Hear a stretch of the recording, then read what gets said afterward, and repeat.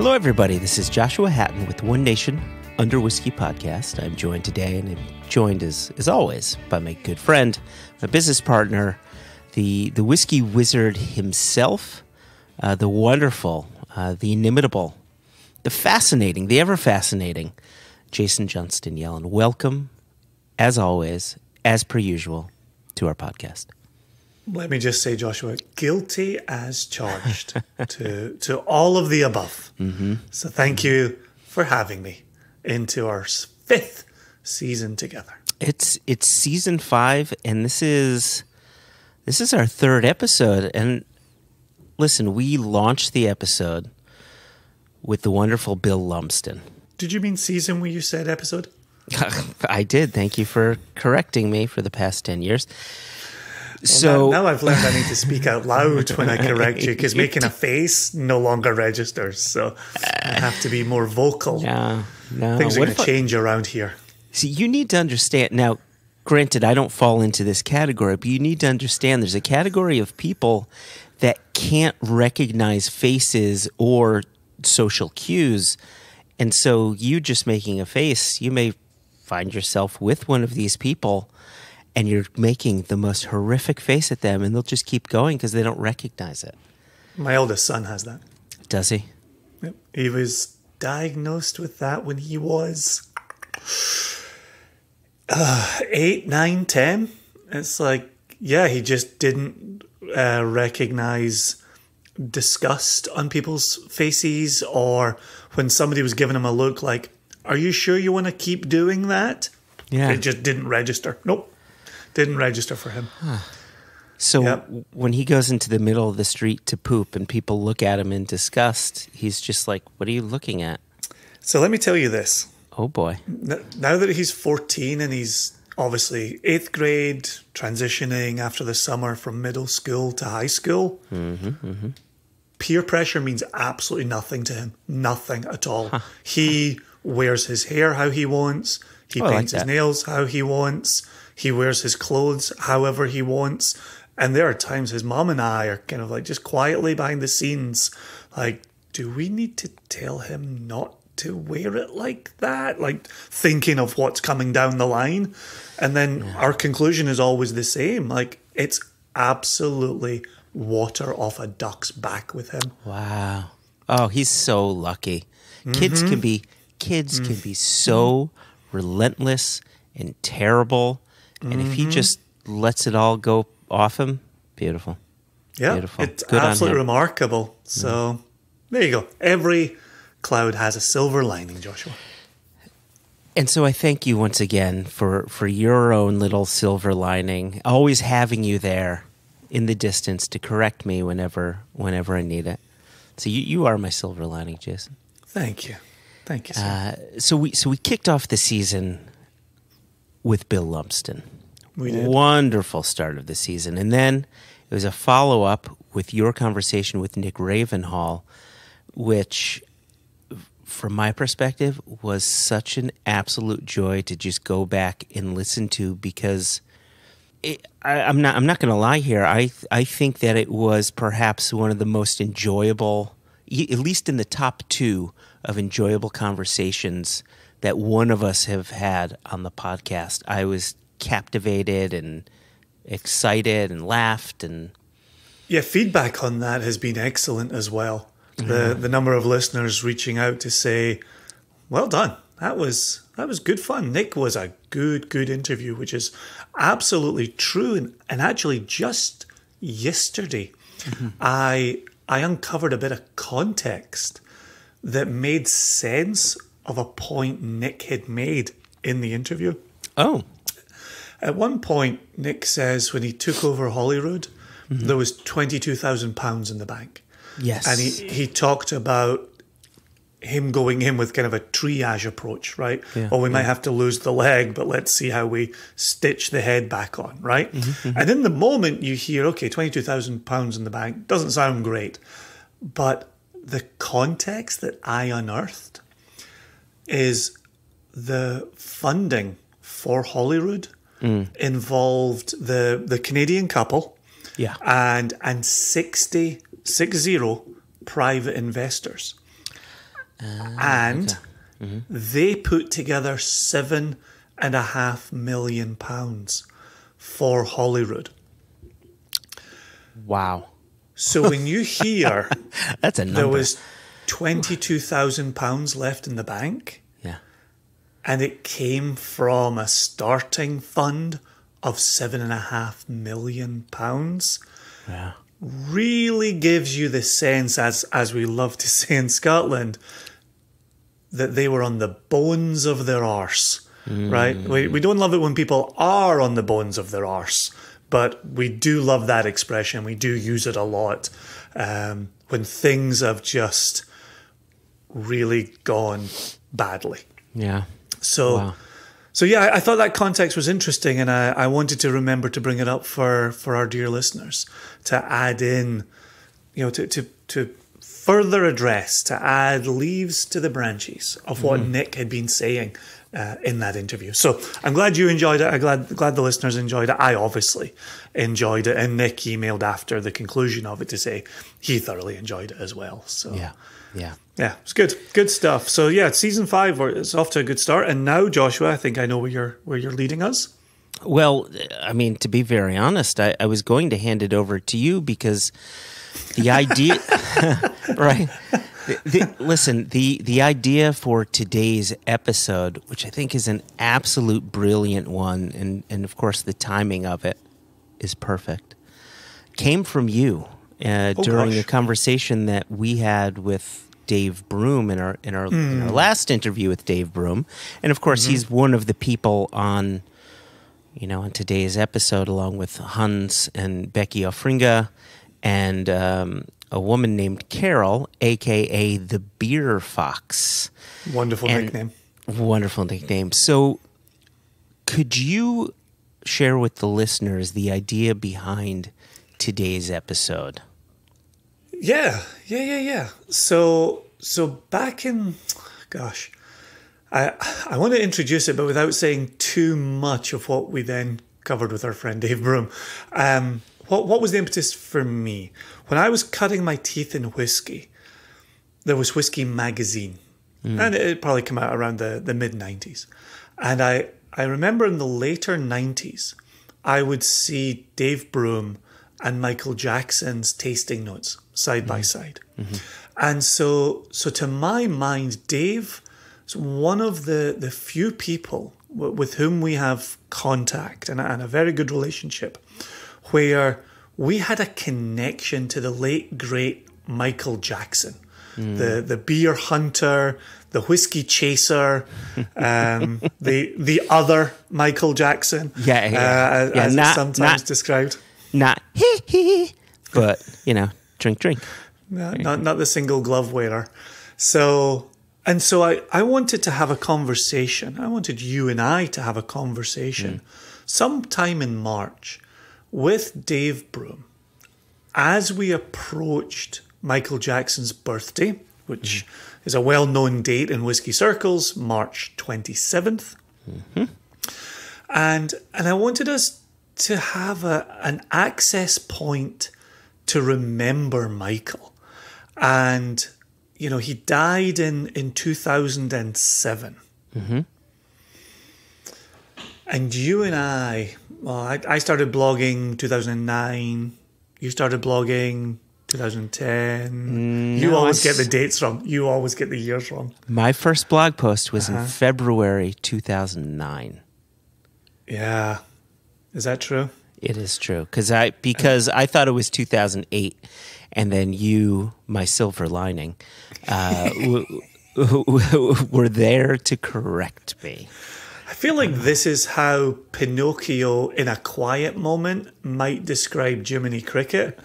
But in louder moments, he doesn't describe Jiminy Cricket nearly as nicely. So I appreciate in this quiet moment that I am being described as your silver lining.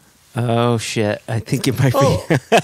Here we go. Yeah. Hold on. Joshua, now that you've done research during the recording. Gosh, this is a roller coaster. Hold on. This is a roller coaster. We're going to get this. We're going to get this right. Because, Jason, if you recall, The very first review I ever did was of Ardbeg Ugadal. I do remember that. I have reread that in passing years. February 18th. Yes. 2000. Yes. And. Yes. Not 8. Not 11. Not 11. And also not 9. It was 2010. I'm so glad we have on wax you calling me your silver lining. Gosh, hold on. Let me just light a cigarette over here. Just give me a moment. I got to pour a special dram. I got to light a cigarette. I tried to tarnish my silver lining. You see what I did there? So yes, you started blogging in 2009. I started blogging in 2010. Continue. Obviously, both of those dates are after the passing of Michael Jackson. Yes, they are. And so you and I, weren't necessarily dealing with ambassadors and dealing with journalists and dealing with, a host of whiskey events at the time of his passing or before. And so all we really know about Michael Jackson are his books, his articles, his tasting notes in Whisky magazine, the Beer Hunter program, which aired on Channel 4 in the UK and Discovery Channel in the United States back in 1989. So that was even before, Christ, you and I were, 15, 16 years old. So yeah, exactly. So we didn't really have occasion or reason to know Michael. And I knew that Dave would help us change that, which is why it came up organically in the conversation. But then also, you've got a very lovely relationship with Hans and Becky. Yes. And you've even spent time with Hans in New Haven, in Connecticut. And don't forget, we had him on the podcast. I think it was season 2. We interviewed him about his writing as well. So yeah, is that when you were at Maltstock by yourself? Is that where you interviewed him, or did you interview him as part of his Northeast United States trip? Let me tell you something. So this was my first time at Maltstock, and my first time in the Netherlands, and Hans and Becky took me in as if I was their family. It was such a wonderful experience. They made me feel at home. And then just getting to spend an hour or so with Hans in some random hallway inside the Maltstock premises, just to get a little alone time to talk about his writing. Yeah, it was a great time. And so when this idea percolated, the idea came up naturally with Dave Broom. And then we said, we've got to reach out to Hans, because Hans and Michael were also incredibly close. Incredibly close. Yes. So. Yep. Well, and in some of the information that Hans has shared over email, some of the photos, some of the stories, they come across as brothers in arms. Yeah. And the fact that Hans was doing translating for Michael. But then, as you rightly say, Hans has got his own whiskey writing, separate from Michael Jackson. Yeah. But there they were, brothers in arms. And so there's a lot in both of today's interviews, from Dave to Hans to Becky to Carol, that really gives us, selfishly, but also our listeners. And I know a lot of our listeners are of an age with us, and their journey teased up against the edges of Michael Jackson. Yeah. But there's also an awful lot of our listeners who are younger than us and who really even cut their teeth on whiskey after the passing of Michael Jackson. Yeah. And so for someone, and again, I don't want to take words out of Dave's mouth, but for someone like Michael Jackson, who was so influential on so many spirits writers and beer writers who came behind him, his role is hugely important in the history of our industry. Yes. And I am very excited to share these conversations with our listeners today.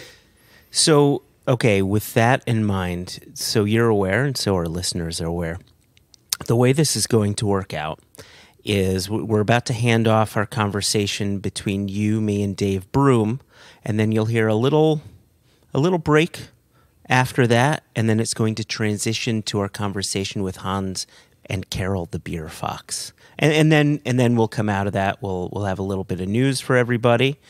We got a fantastic email to read for people, which I think ties into the news a little bit, and then we'll let you get on your merry way. How does that sound, Jason, for a plan? It sounds fantastic. I'm really happy this day. As am I.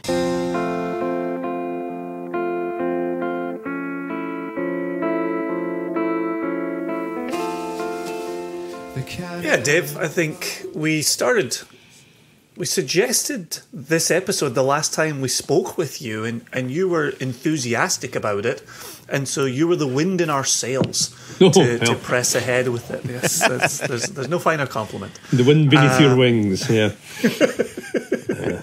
Got to cue that song up. Yeah, love lift us up where we belong.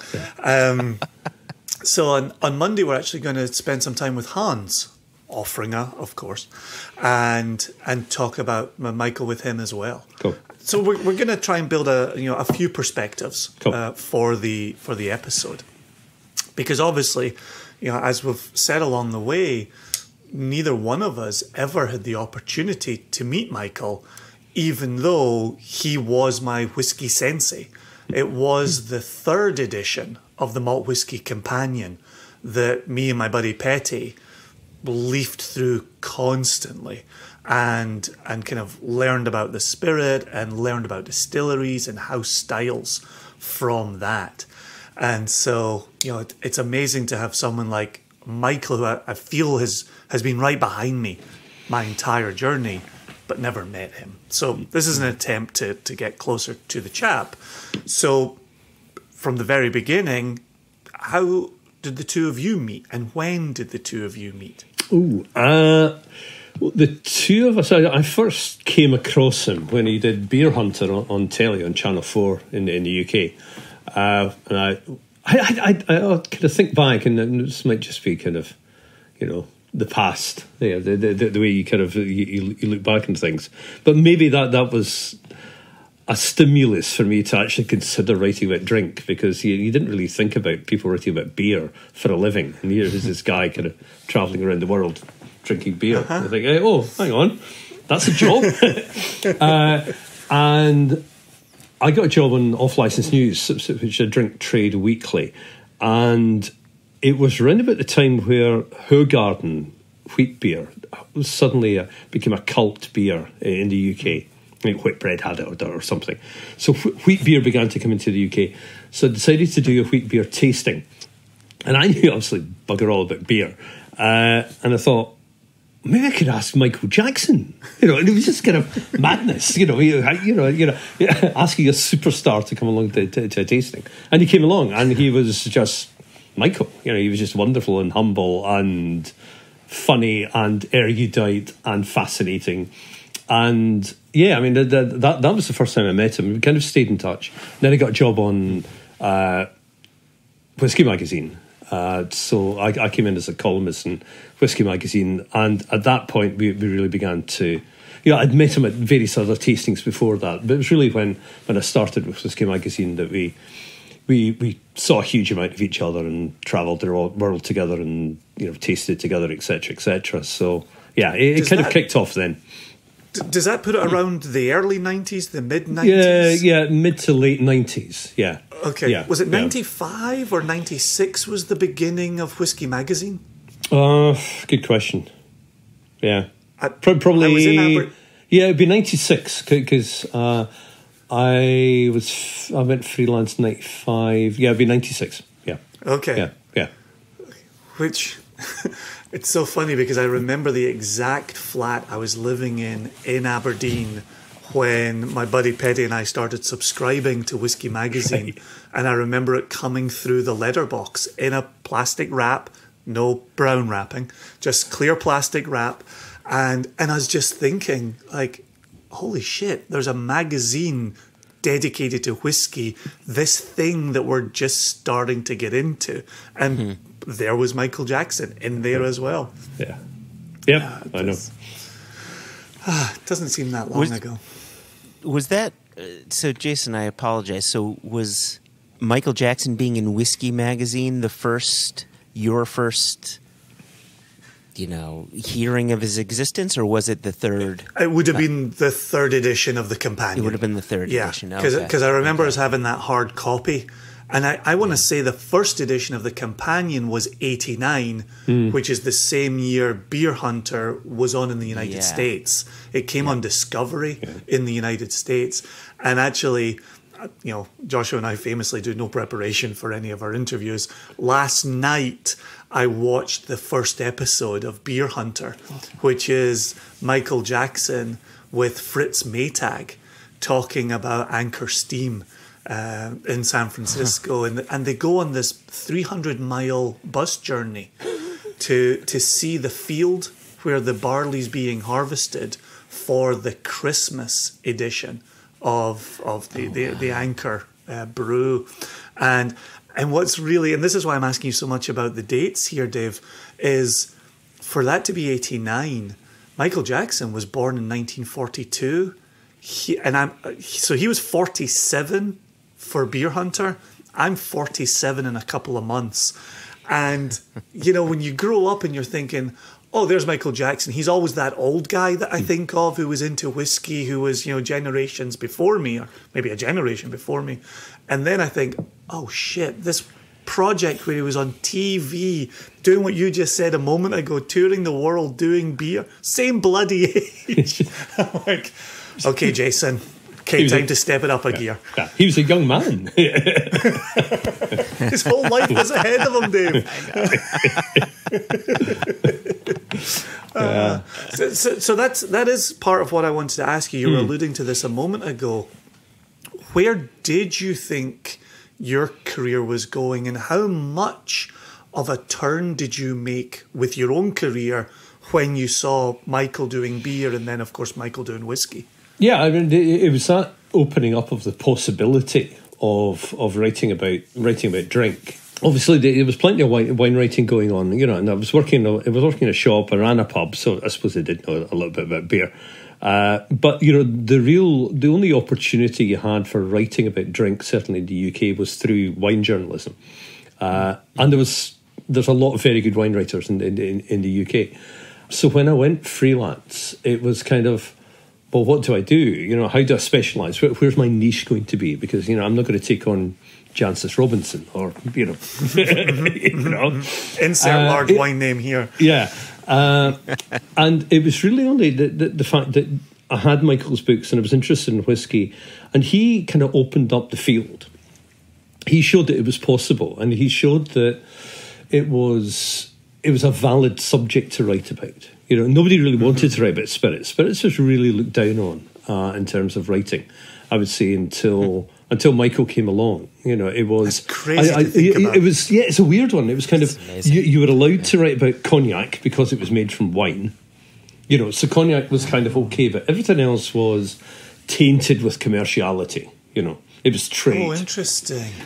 So it's a purity thing. There was a purity thing about it, and also with beer. If it wasn't for Michael, I mean, we can talk maybe down the line about his influence in the beer world. But it was just this, there are amazing stories out there, and I'm finding these amazing stories, and it is a valid subject to write about. So he showed the possibility, which I then grasped. And he was incredibly generous and magnanimous, the fact that, somebody else was coming into the field, and there was really only two other people writing about whiskey at that particular time. But he couldn't have been more open and more happy to share information, share knowledge. So, yeah. I've got another question along this line, and then I'll let Joshua get a word in. I was always impressed by Michael's way of being positive, and reading through the Companion, and yes, it was scores out of 100. But, I went through it one time, and I don't quite remember the number, but I want to say maybe the worst score is a 68 maybe. I can't quite remember, but it's certainly not a 15 or anything like that. But I remember reading something from Michael where he'd said, there's always something positive to say. And when I'd started working on my blog, I carried that with me. And I would always turn, some rank note would be burning tires or screeching tires, or there would be a way to tell that story. In knowing him and spending time with him, what was that kind of guiding ethos for him with the industry? Especially now you're starting to put some leaves on the branches here about there was a sense of commercialism with non-wine, where anything you said or wrote could be seen as an advertisement for that product. What was Michael's take there on presenting this fairly to an audience? Well, he was a journalist, I mean, he would always say, when we were, talking about writing or whatever, he would always sort of say, remember, Dave, we're just hacks. We're doing a gig, right? We're doing a gig, and it's a gig that we love, but we're doing a gig, and our job is, and it's something I still fervently believe in. Our job is to get the story and present the story in the best way possible to people, and not get in the way, and not put ourselves in between the story and the reader. We're here allowing that story to flow. And I think that then, which is kind of answering your question, I think it meant that he always looked at whiskey from a wider industry point of view, from a category point of view, as something which deserved to be promoted and understood and celebrated. He was very rarely ever, I never heard him ever being negative about whiskey, about even kind of controversial things. He would perhaps steer away from that. He always wanted to find, as you said, the positive in things, because especially at a time, and you see, we tend to forget this. This is 1990s into the beginning of this century. We forget how small the whiskey world was in those days. Mm-hmm. It wasn't the fact that there were 140 distilleries in Scotland and every country in the world was making whiskey. It was a small industry at that particular point. Single malt was a new thing. Single malt really only started to get going in the mid-90s. Mm-hmm. So it was really important from a writing point of view not to kind of shoot it down at that early stage. Even if there were missteps by the industry, it would be completely counterproductive when you're actually trying to build knowledge, build your knowledge, but actually disseminate this information and enthuse people about this new product, to actually be negative about it. The negative came later. Once everything was established, then you had then you had cynical bloggers coming in thinking they knew everything about it.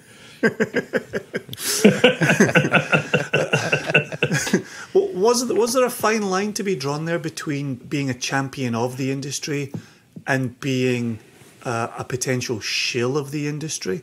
Was there a known fine line there, or was it just, look, we're passionate, we're enthusiastic, there's stories to be told? Was there a level of awareness there, or is that just more of a, because I know where things have gone, I might be more cynical in thinking about how things were perceived before they really took off? Yeah, I mean, there's always this grey. It's always this grey area. There's always this line, and I think everybody has their own personal line. How far do you want to push it? How far do you want to step over and do some promotional work for brands, etc., etc.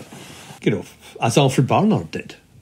Write pamphlets, right? Because he was a hack, So undoubtedly there was. He did it. I did it. All of my colleagues. I think I've done it. I've done behind the scenes promotional work, or writing copy, or tasting, or whatever, but never standing up there and being the brand ambassador. And he never crossed that line. And I'm not saying that that's right or wrong, because some people will do that. But he always kind of pushed it as far. And again, I think in retrospect, this is something I learned from him. That you can stand up and talk about a whiskey, but not represent that whiskey. So you can always put that whiskey within the context of the industry, and always think about that wider picture. And I think that from a journalistic point of view, it is what he brought to it. You know, he always saw that bigger picture rather than the very narrow focus which somebody from the brand would do. So if he was talking about Macallan, for example, it wouldn't just be Macallan, it would be that contextual world that surrounds Macallan that he was as interested in as the liquid himself, because the distiller could talk about that. He could talk about something else. So yeah, I mean, that was a huge learning for me as well. Am I allowed to talk now, Jason? This is me purposely not asking a follow-up question.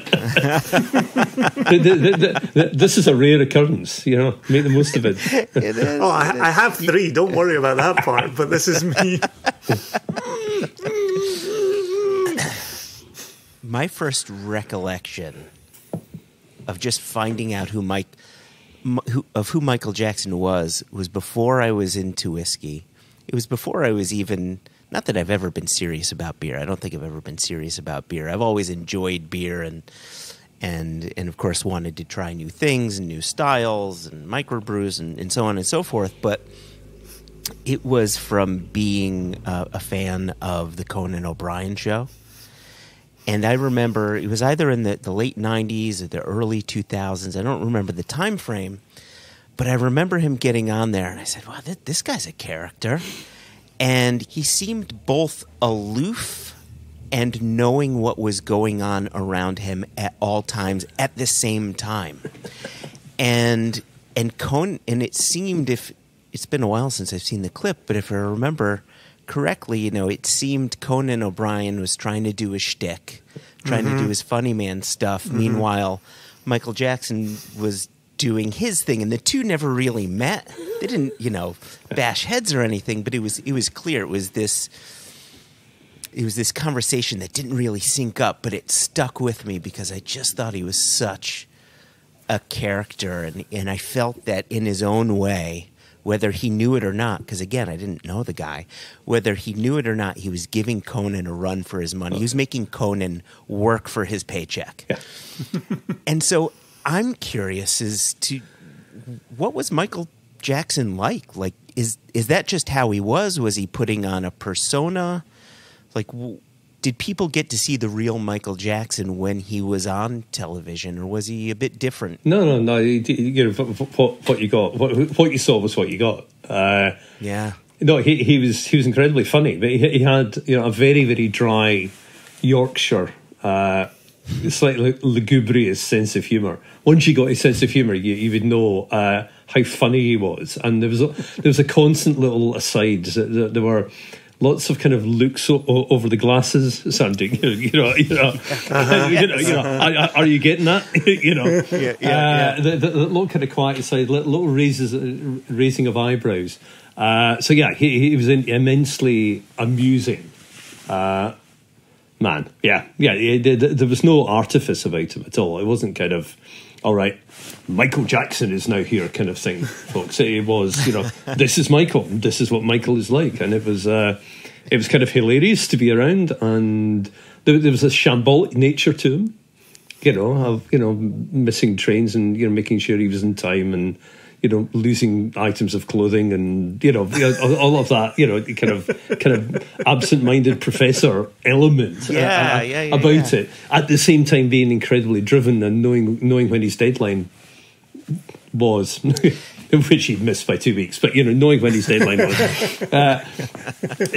But yeah, so there's all these two areas. But yeah, he was he was a delight to be. He was a delightful companion. But yeah, absolutely, yeah, no artifice about him at all.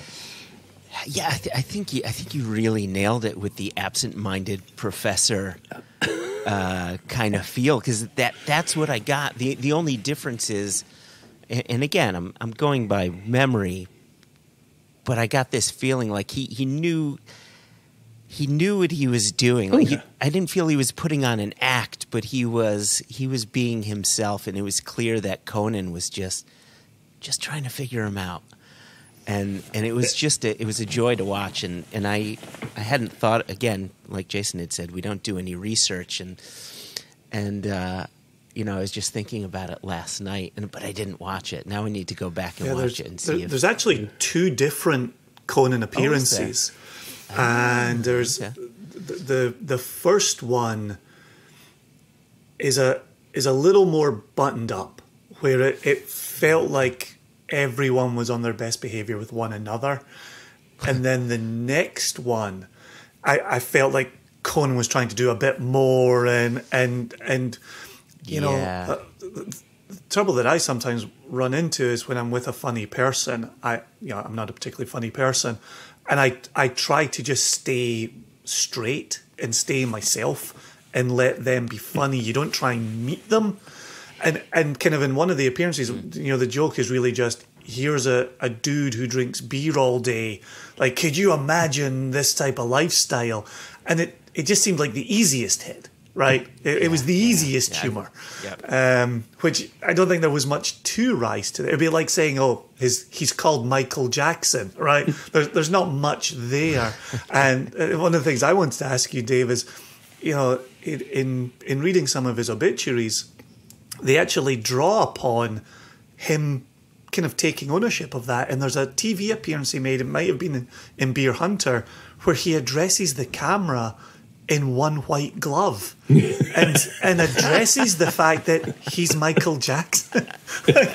like as you went around the world together, did he own it? Did he just, there was no other way to address it? Yeah, exactly. He owned it. Yeah, and I can imagine him on the Conan show being asked that. Here's the guy who gets paid, paid to drink and blah blah blah. I've heard that a million times in various interviews, and you do raise your eyebrow and go, okay, right, just let's get this over and actually get to the meat of the thing. I'm probably less patient than he was. Interesting. Peek behind the Dave Broom curtain, I like it. Huddersfield versus Glasgow, Is there something about Michael Jackson that you came to be familiar with and fond of, that maybe some people might not know about him, that you'd be able to share? Yeah, in terms of the writing, I think what people expected from Michael, because of all of the books, because of the TV appearances, because he was Michael Jackson. I think and even distillers kind of thought that he wouldn't be interested. That he'd seen it all. That after a certain point, he could just kind of walk through life because he'd absorbed all the knowledge, and it was gravy from now on. But I remember going to Longmorn with him. And he was there with his notebook out and writing down and asking questions and blah blah blah. And the then distillery manager went, "But Michael, you've been round here before." And he went, "Yeah, I've been around a few times." And he went, and he was quite genuine. He said, "But why are you taking notes?" He was kind of have you forgotten everything I told you? And he went, "No, because every time you come round, it's something new."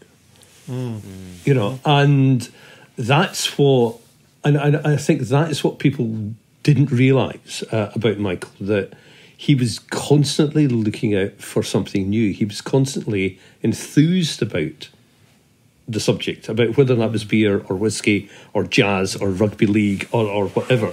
He was constantly fascinated by it. So he wasn't kind of falling back on, well, I've done that and I'll just kind of, cut and paste it. I know a bit of writing and that'll do. He had that wonderful thing about kind of being on the edge of innocence. Where this glass that you have in front of you, it's the first time you've tasted that whiskey, and wow, this is amazing, this is exciting, this is new. And even if you've been to a distillery before or met a person before and interviewed them before, this meeting is going to be different. So that, for me, just keeping things fresh, keeping things alive, that was probably a side of him that people didn't see and didn't realise because they hadn't really witnessed it. They just kind of assumed that he drifted through life, Once he'd written a few books, boom, that was it. Job done. And it was not that. He never stopped working. He never stopped writing. He was always looking out for the next gig, the next story. He was a hack. He was a journalist. He wanted to know exactly what was going on. So yeah. I mean, maybe that's something forgotten or misunderstood. I think what's interesting as you're talking about his writing there, in first approaching the companion when I knew nothing, I felt like it was very welcoming and very accessible. And as I continued to read it and drink and learn more, I always found there was more to tease out of the companion. And even now, and I did it literally 2 weeks ago, writing tasting notes for a cask we've selected from a distillery that we haven't picked from before. I'm going back into the companion. I'm looking at what Michael was saying about that distillery. I'm looking at what he described as the house style of that distillery. And I, again, as I mentioned earlier about having them behind me, right? Even opening up that companion in 2021, Michael Jackson continues to stand behind me as I continue on the journey. And I think that speaks volumes to his writing and to his personality, or maybe his professionalism, but that way to still have information that you can still glean years and years after publication. Yeah. And a great writer. I think the other thing that this almost kind of overlooked, is he was an amazingly good writer. He was a beautiful, beautiful writer. And he made it seem very easy, and as he good writers do. Yeah, and he continued to write amazing, especially in his later years. I got kind of fairly obsessed with his kind of Michael Jackson's late style, and he wrote a whole series of articles for Slow Food. He was quite involved in the slow food movement. So he wrote a whole number of articles for Slow Food magazine, which only ever appeared in Italian and occasionally in English. There's one or two in English, and they were probably his most personal. You didn't learn the huge amount of Michael from his writing. He was a journalist. These were probably the most personal things that he wrote about growing up, or about his description of what it was like standing outside the pub waiting for his dad to come out of the pub, and the smells, etc., etc. And he kind of opened up a little bit in terms of those stories towards the end of his life, and the quality of the writing, just awesome, absolutely awesome. So as a stylist, anybody who. And I'm delighted that you say that you find the work still relevant. But I would say anybody out there who is interested in starting writing about whiskey and looking at Michael Jackson's books and then looking at publication date and going, it's an old book. What am I going to learn? You're going to learn a huge amount. You're going to learn a huge amount about how to construct a sentence. You don't have to copy him, but just look at how that information is amassed and put down on the page, and the beauty of the language. So you can learn people should still be reading him for that reason alone. Yeah. Yeah. Yeah, definitely that reason. And then another reason for me in getting into whiskey, autumn of 96, and knowing that here you've got this chap who'd been publishing a malt whiskey companion for 7 years before I started my journey. And it's, yes, it's still relevant. It's also wonderfully historical.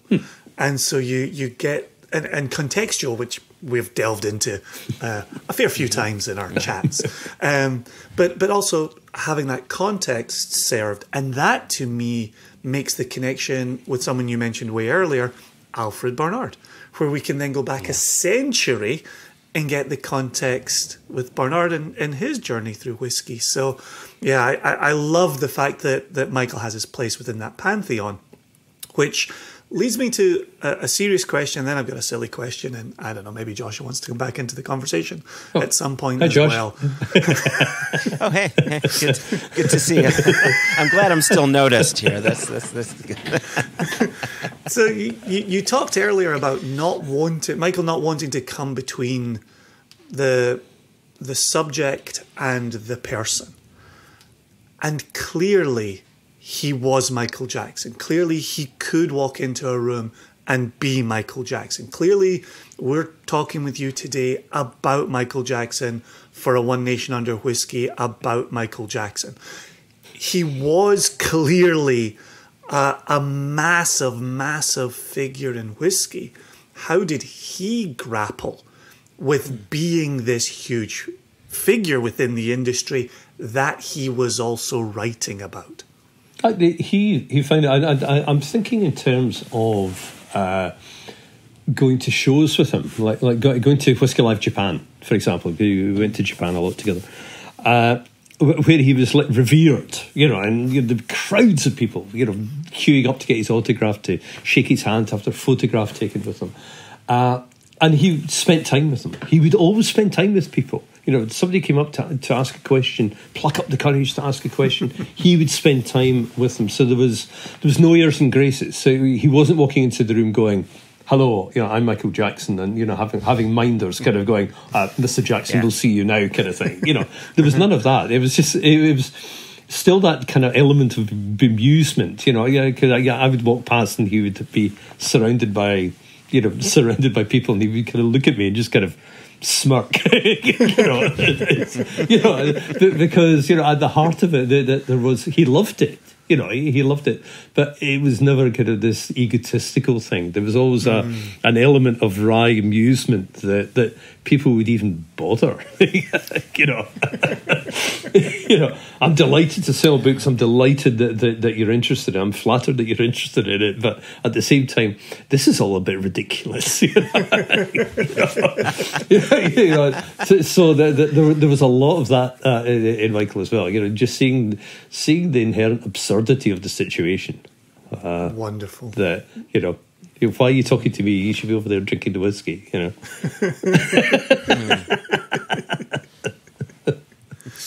I did have one thought, Jason. Actually, you brought it up.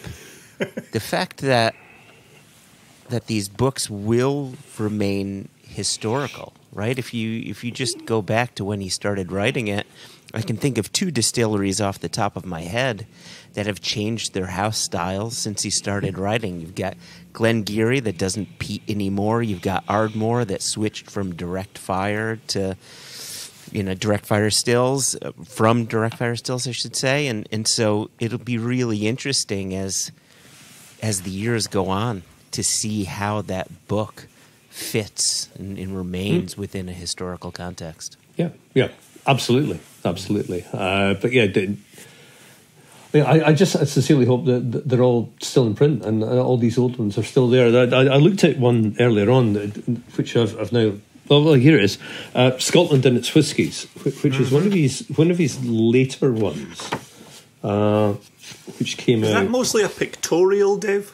Yeah, there's lots of nice photos in it. Yeah, so 2001, and it is a journey through Scotland. So it's a wonderful kind of narrative about Scotland as well. Yeah, and lots of good photos in it. But a really, really good book. Kind of slightly overlooked and ignored, but as a historical document, this one's a really interesting one as well. So rather than just being, the companion, which is great tasting guide and kind of hardcore information, that's a little bit more lyrical, a bit more laid back, and it tells you a hell of a lot about what Scotland was like, 2 decades ago, and some of it's unrecognisable, whisky wise. So yeah, buy the books. Do you have another, Joshua? I've got one. I will. Of course, and I always pull back. And I'll let you take the helm once again. So, Dave, with the interest of time, we'll get out of here on this. Is there the one Michael Jackson story that you pull out at parties, you pull out at gatherings, the one that really encapsulates your time with him, your travels with him, your relationship with him. I know it's hard to sum it up into one, but is there a crowd pleaser that you always pull out? Is there a crowd pleaser? I'm thinking of, oh God, yeah, there was there was one night. Yeah, there was a couple. Sorry, I can't just have one. There's going to be a couple. There was our first trip to Japan together, where he got on. I was carrying his bag full of books because he always brought books with him because he never trusted his publisher to send enough books out. So he always had bags of books.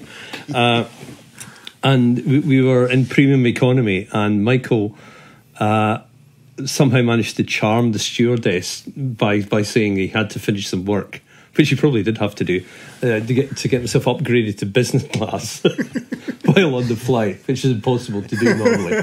I'm kind of left there, and he swans off up to business class because he can plug his computer in and actually just drink champagne. And that evening we were in Kyoto, and we're in this little bar called Hori's Bar, which is this really bizarre homage to Scottish bars. It was nothing like any Scottish bar you've ever seen in your life. You've got lots of stag's heads and Glaswegian country and western and stuff. And I was sitting in between a geisha and the former Japanese ambassador to Belgium. And Michael had a geisha and was sitting next to, I think it was one of the blenders from Suntory. And it was just the most absurd night. And I remember him leaning over and kind of going, "Welcome to Japan, Dave." This absurdity that was going on. There's another one where he decided he wanted to go to this bar in Tokyo. And I mean, if you've ever tried to get to a bar in Tokyo, it's really hard if you don't have the address. And he only knew vaguely where it was. But we headed out, you're full of hope and optimism. Yeah, we never found the bar eventually. It was just like this strange journey through Tokyo, and we just kind of went, well, there's one there. There's nice beer in there, and off we went. And it was full of these kind of strange little incidents that. Catalogue of disasters. It was a kind of catalogue of disasters. Yeah. Well, thank you so much, Dave. It's just such a pleasure again to spend time with you and reminisce about somebody we never had the good fortune to meet. Well, it's an absolute treat talking about a dear friend, so yeah. Thank you for asking me on. Cheers.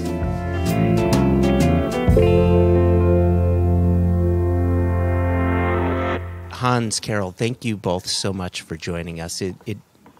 Carol, just so you're aware, I reached out to Hans, I think it was over the weekend or maybe it was last Friday, with this, sort of last-minute request, us trying to put this episode together to talk about Michael Jackson. And I think having the conversation without Hans, given how close they were, would be an incomplete conversation. And then it was Hans that said, I think this conversation would be incomplete without Carol, because she was his partner, and she would be able to talk about his passion for beer as well. And so it really, I'm so happy that you could take the time to talk with us and share some of your insights into Michael. So thank you for coming. We really appreciate that.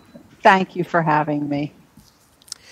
So it was just very egotistical from me, Carol. I just wanted to see you again. It's been so long ago.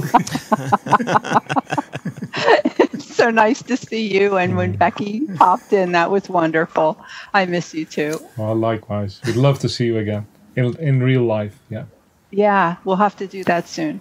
Hans, part of the reason why we wanted to have you on, as Jason and I were thinking of how to put this podcast episode together, I went back to our conversation from, is it 3 years ago now, maybe 4 years ago, where we were at Maltstock, and I was interviewing you for the podcast, and it was very clear that in your writing, very, very early on, there was a very tight, close connection between you and the late Michael Jackson. And so I wonder if you could share with our listeners some of your earlier recollections of you being in touch with Michael and then starting to collaborate with Michael. Yeah, I can do that. Well, when I started to become interested in whiskey, which was in the mid to late 70s, there was hardly any literature I could use. So I had to find out a lot of things myself. And luckily then, in the late 80s, two books appeared on the market. Michael's big whiskey book and Companion. And they were kind of a staple for me to learn more about how to describe flavors and aromas and understand more about malt whiskey. I was not that interested in his beer side, although I like beer. I don't write about beer. So I started to investigate and find out how to get in touch with him. And that was very difficult. Very difficult. He had a personal assistant. His name shall not be mentioned, a very nice guy. But he guarded Michael like Cerberus would guard the underworld in the Greek mythology. So I couldn't go past him. He wouldn't let me. For many years I tried and tried. Didn't work. Until my Dutch publisher, that was late 90s, early 2000s, said, Hans, I've bought the rights of 2 whiskey books from a certain Michael Jackson. He didn't really know who he was, and would you like to translate them? I said, I'd love to, but I have to get in touch with him because I know a lot of his work is connected to his experiences in another country. And I'll give you an example. If you talk about, Michael would talk about mint humbugs and things like that. These are candies we don't know in the Netherlands. So I needed to talk with him and find equivalents in the Netherlands so people would understand and connect. And one of the best ways to get in touch with someone and learn a little bit about he or she thinks is discussing a book that you have to translate. So then we got in touch, and immediately we were on a very good speaking terms because we found out we both had started at a local publishing company, at a local newspaper, had done proofreading, editing, and then ventured into the world of writing articles and books. He was 15 years my senior. I'm 65 now, and he sadly died when he was 65. So that's again 15 years ago. But when we understood that, he and I immediately connected. And for us, there was far more to talk about than just whiskey because we both love to write. We also have a kind of humor that connected. So quickly it grew into a warm friendship, and we would cooperate on other levels as well. Michael would ask me to, if he ran out of time, which often happened with him, he would ask if I could write a little column for a German magazine, in English of course, and then he would give me the bones. I would write a little story for him, send it to him. He would Jacksonize it and then send it off to the German publisher. So we got well into understanding each other's writing. Can I pause you right there really quickly? I loved what you just said. He Jacksonized it. Can we tease that out a little bit? What is him Jacksonizing it? Well, I think Michael was, and I think still is, if you compare it with contemporary writers and writers who are now new writers who come to the fore. He had a literary approach, and that's shown through all his writing. Maybe Carol can later on elaborate on the beer writing because I'm not too familiar with it in detail. But I had written a couple of novels. So one of my novels was in the late 90s. It was also published in English. So I sent him a copy. And this is typical Michael. He read the book. He said, Hans, I enjoy it, but what's the plot? So I was such a little guy again.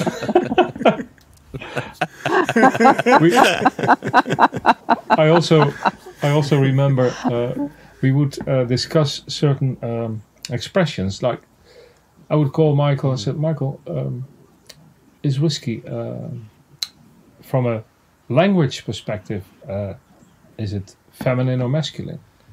He said, why do you want to know, Hans? I said, well, one of your tasting notes, you describe Art Beck as he, and in another tasting note, Dalwhinnie as she.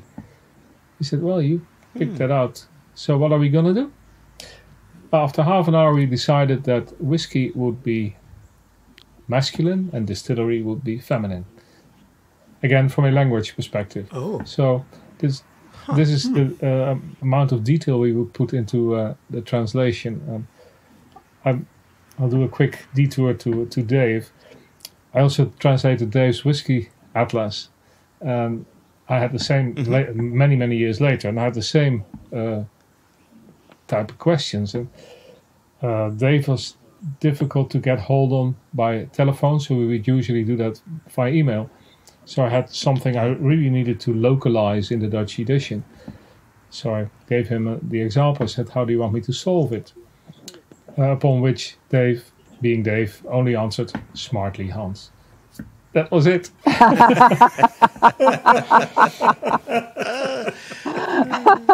That's great. So, and then, Michael got acquainted with Becky, and the two of them loved each other at first sight, as a father or an uncle would love his niece or daughter. Especially when Michael had a difficult period when he was in Leiden, in I think it was 2005 or 6, and the first effects of his illness came through, and people still thought he was inebriated. At one time, his sugars were totally off, and Becky noticed. She got hold of two sturdy guys, and they helped him to his hotel room, and she stayed with him throughout the day and evening because I had to work at the festival. And she really pulled him through, and he never forgot when he wrote the foreword for A Taste of Whiskey.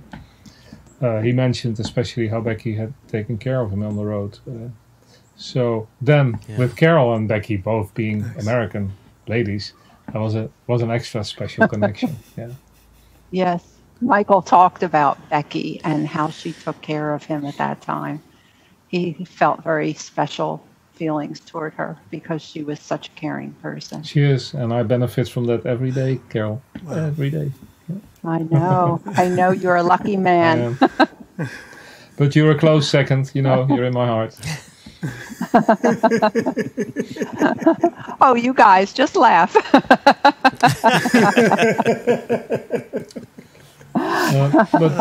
That is a little bit about Jacksonizing. Yeah. So continue on with that kind of burgeoning relationship that the two of you had there as you were, first of all, difficulty contacting him, and then once contact was made, the things you had in common. What was it like when the two of you got to hang out at festivals together? You're talking about 15 years of age difference, but was it kind of brotherly kind of relationship? Would you knock on each other, or what did that look like? First he was my mentor, and then he became a very dear friend. But for me, I have a brother who's 16 years younger, and he was for me that older brother who would make fun with me and fun of me when I got too serious. We also spent time on the road away from the festivals, and we would stay in hotels together and prepare, doing writing tasting notes together, but also enjoying talking about history, about the publishing world, and that the publishers are the ones who earn the money and the authors only get 10 cents a copy. He once told me, he said, Hans, according to Dorling Kindersley, I've sold 800,000 copies of the Malt Whisky Companion. Now, I get 70p, I can tell it now because the contracts are not valid anymore. He said, so I did the math, and I should have been a millionaire, but I'm far from a millionaire. Why are they doing that? I said, well, publishers always lie about the amount of books that are being printed. They're much higher in the public eye than they are on the royalty statement for the author. There are good publishers too. Let me tell that I have a couple of very good publishers.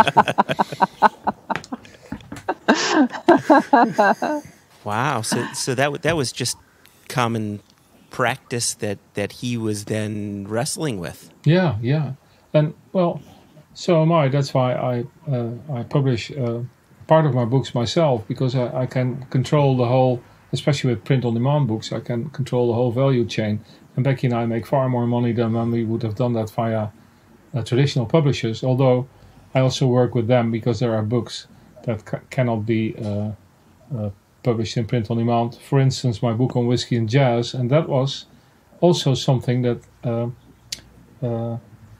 Michael and I had common ground. I was toying with the idea for some years to write a book about whiskey and music, and I wasn't sure which direction it should go.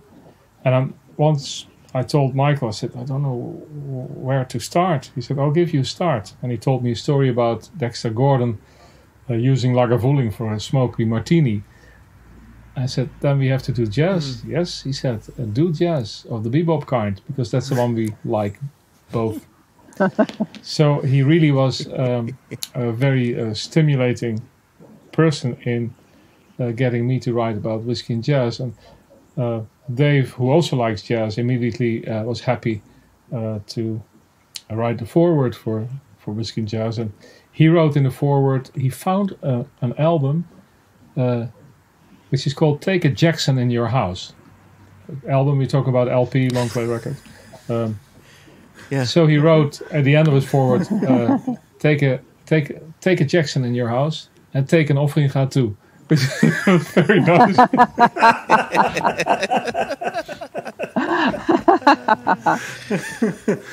Did either of you enjoy the album Take a Jackson in Your House?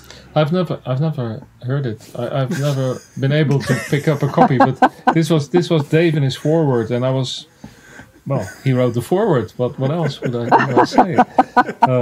But since we liked jazz so much, Michael and I have my favorite pub here in Zwolle. It's very old, and it's built in the city wall. And the publican at the time, he passed away a year later than Michael. The publican, he loved jazz too, and he wanted to see Michael one time because he liked beer and he had a beautiful collection of whiskey. So he asked me one of the festivals in the Netherlands. He said, afterward, can't you convince Michael to come with you to Zwolle and that he can do a tasting in the pub? So I called Michael. I said, just take a couple of more days. I know a beautiful little hotel here, not too far from here, and we can crash there together with Becky and have some fun. Our former Queen Juliana used to stay there, so that's kind of it was far more run down than the three of us stayed there, but it was famous for that time. So that evening we went to the pub, and I knew Theo, the publican, and Michael, if they would see each other, they would start talking about jazz. So we walked in, and there was Art Tatum on the player, and they looked at each other and they sat down, and they started to talk, and well, the hour that the people would arrive for the tasting was nearing. So I said, shall we prepare? And Michael said, Hans, you do the tasting, I'll talk jazz tonight with Theo. Of course, that didn't happen. No, they loved each other's company. Yeah, they immediately bonded, and I was happy to be the liaison officer in this particular event because Theo was older than I too, closer to age to Michael than me. And Theo and I had done many things in his pub about music. We once threw an after party for Status Quo when they had played in Zwolle. Jeff Hotel played here, and he was always there to offer. But the nicest thing we did, because Michael was coming, I said, well, we will invite the people who are the frequent visitors of the pub and like whiskey, because they all wanted to meet Michael. The big book was out in Dutch, so they could sign it. And I sent a short letter to the local newspaper where I used to work for many years ago. I said, well, if you're interested, Michael Jackson will be in town. You can get an invitation, but you have to come to the Tagrijn. And they didn't believe me. They thought it was the other Michael Jackson. So no one showed up. I had somebody else lined up from a tiny, these newspapers that go door to door. You don't have to pay any subscription. It's all full with little local ads. So I had also phoned that guy. I said, "Come over. This is really special. He's the beer and whiskey writer of the 20th century and part of the 21st." So he showed up with a photographer. And the next day, in this little newspaper, instead of the big one, it was Michael Jackson in Zwolle. So then I got the chief editor of the big newspaper. Said, "Hans, you used to work for us. Why didn't you inform us?"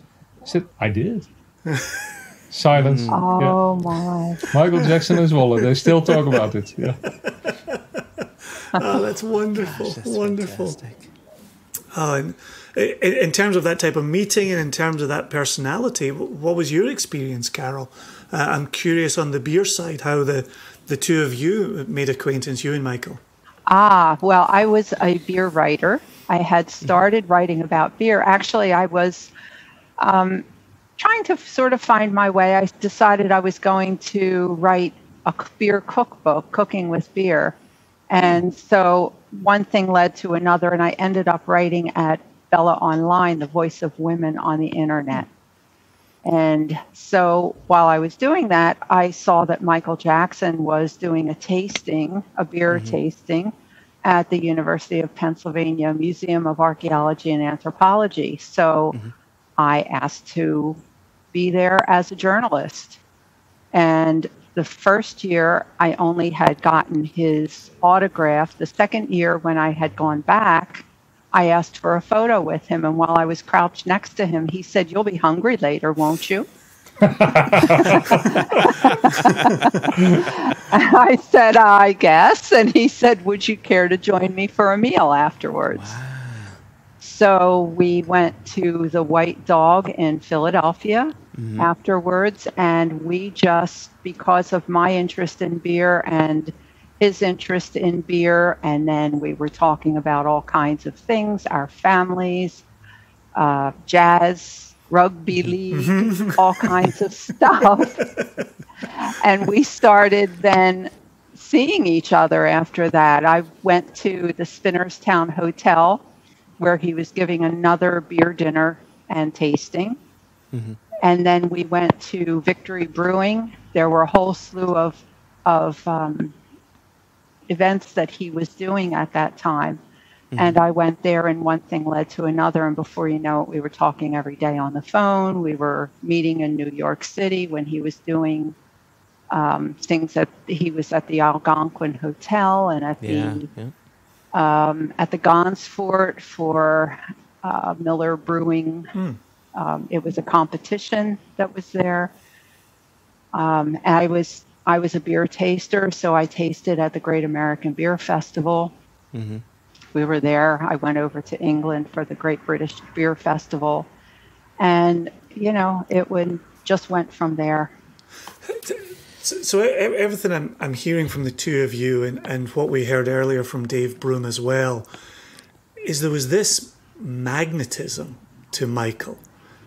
Is that fair? Is that the right way to say it? Is that what both of you saw and encountered and then experienced when you travelled with him as well?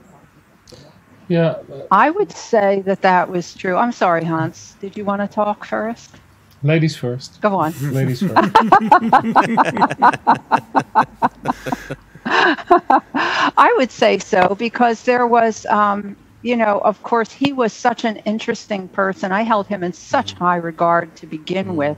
He was like, when he was at the Penn Museum giving his tutored tasting, he was like this very knowledgeable professor. And he had actually gotten to the Penn Museum because he knew Dr. Patrick McGovern and Solomon Katz. He was talking with them before this about the origins of beer. And then he had met Bruce Nichols through Rosemary Serto at Dock Street Brewery. And because of that, Bruce Nichols thought it would be a great idea if they started doing tutored beer tastings. And so they actually had 3,000 people every year Whoa. for these tastings. 3,000? 3,000. They did them in three sets of 1,000 people each. Oh my goodness. And this was every year for 17 years that he did this. Oh my gosh. I So never knew to those me, numbers. it was to think that, when I was crouched next to him and him asking me to have a meal with him, just was like, I get it. Yep.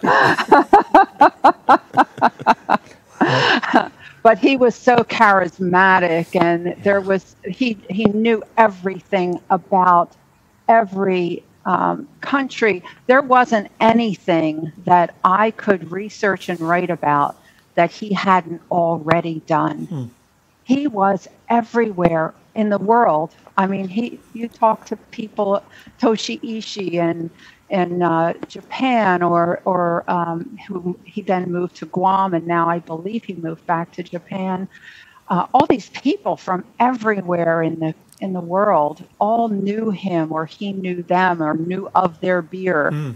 And he was such a researcher. He picked up not just on the beer, but he was a person who cared about the people and the stories. And that's what was so interesting about him, because his stories were so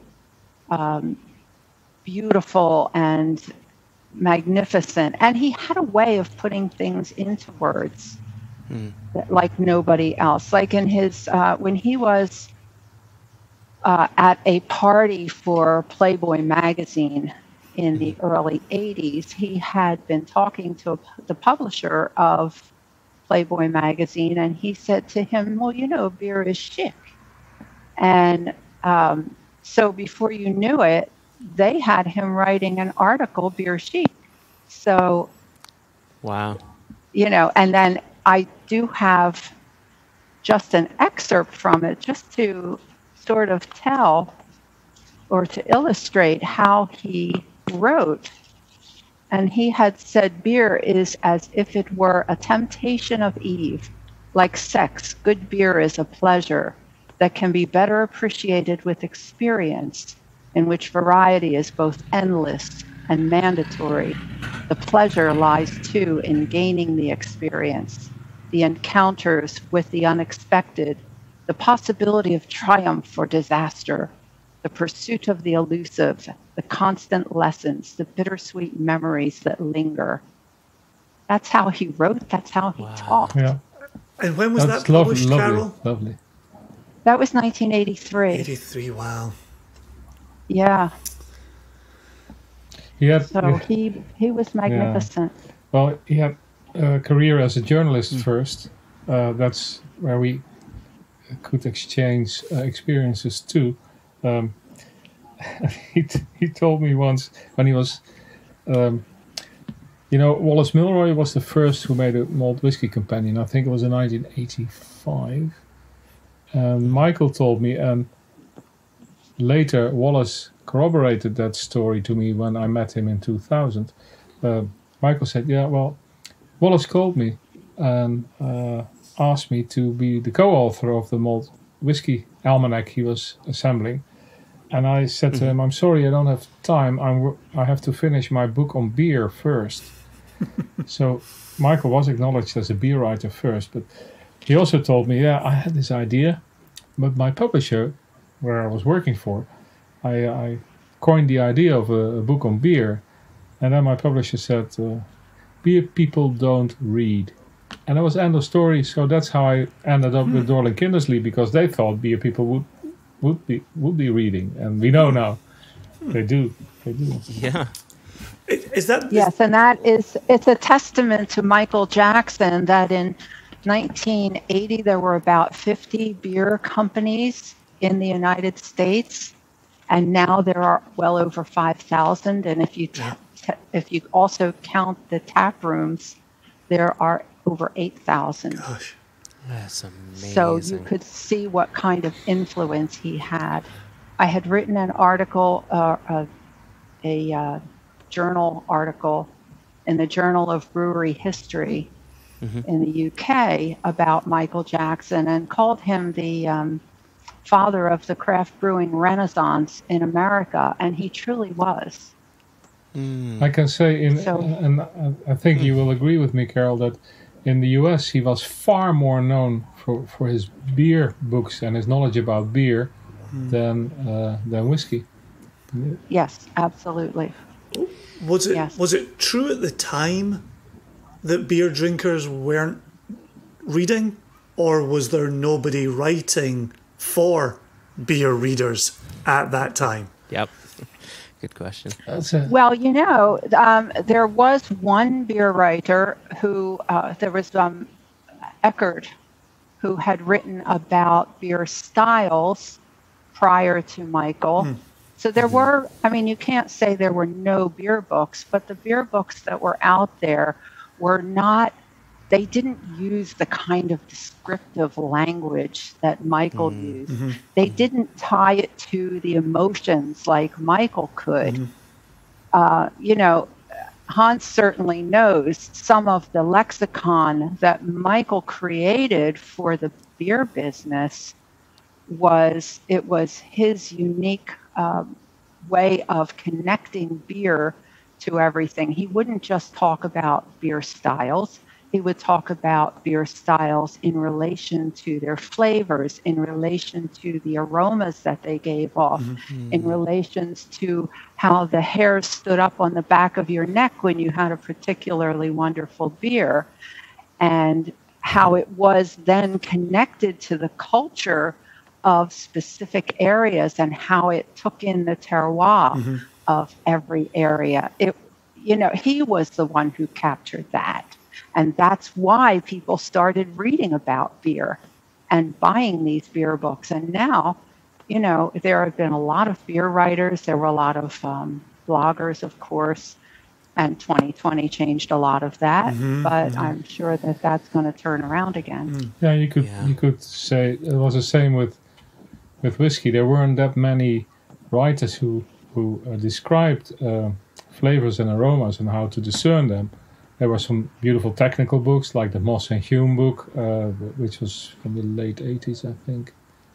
Yeah. There was Helen Arthur, the first female whiskey writer who did a malt whiskey companion. There was Wallace, and there was Michael. There was no Jim Murray. He came out with a whiskey Bible. I think the first one was in 2004. Which was almost 2 decades later, although he wants us to believe that he actually invented whiskey. But let's not go. That's the latest gossip. No. I know that's very true. So Michael was at the forefront there, and when you go back in whiskey literature, and I have a library of over 600 whiskey books, also the Japanese edition of the Malt Whiskey Companion. I'm that kind of geek when it's about whiskey books.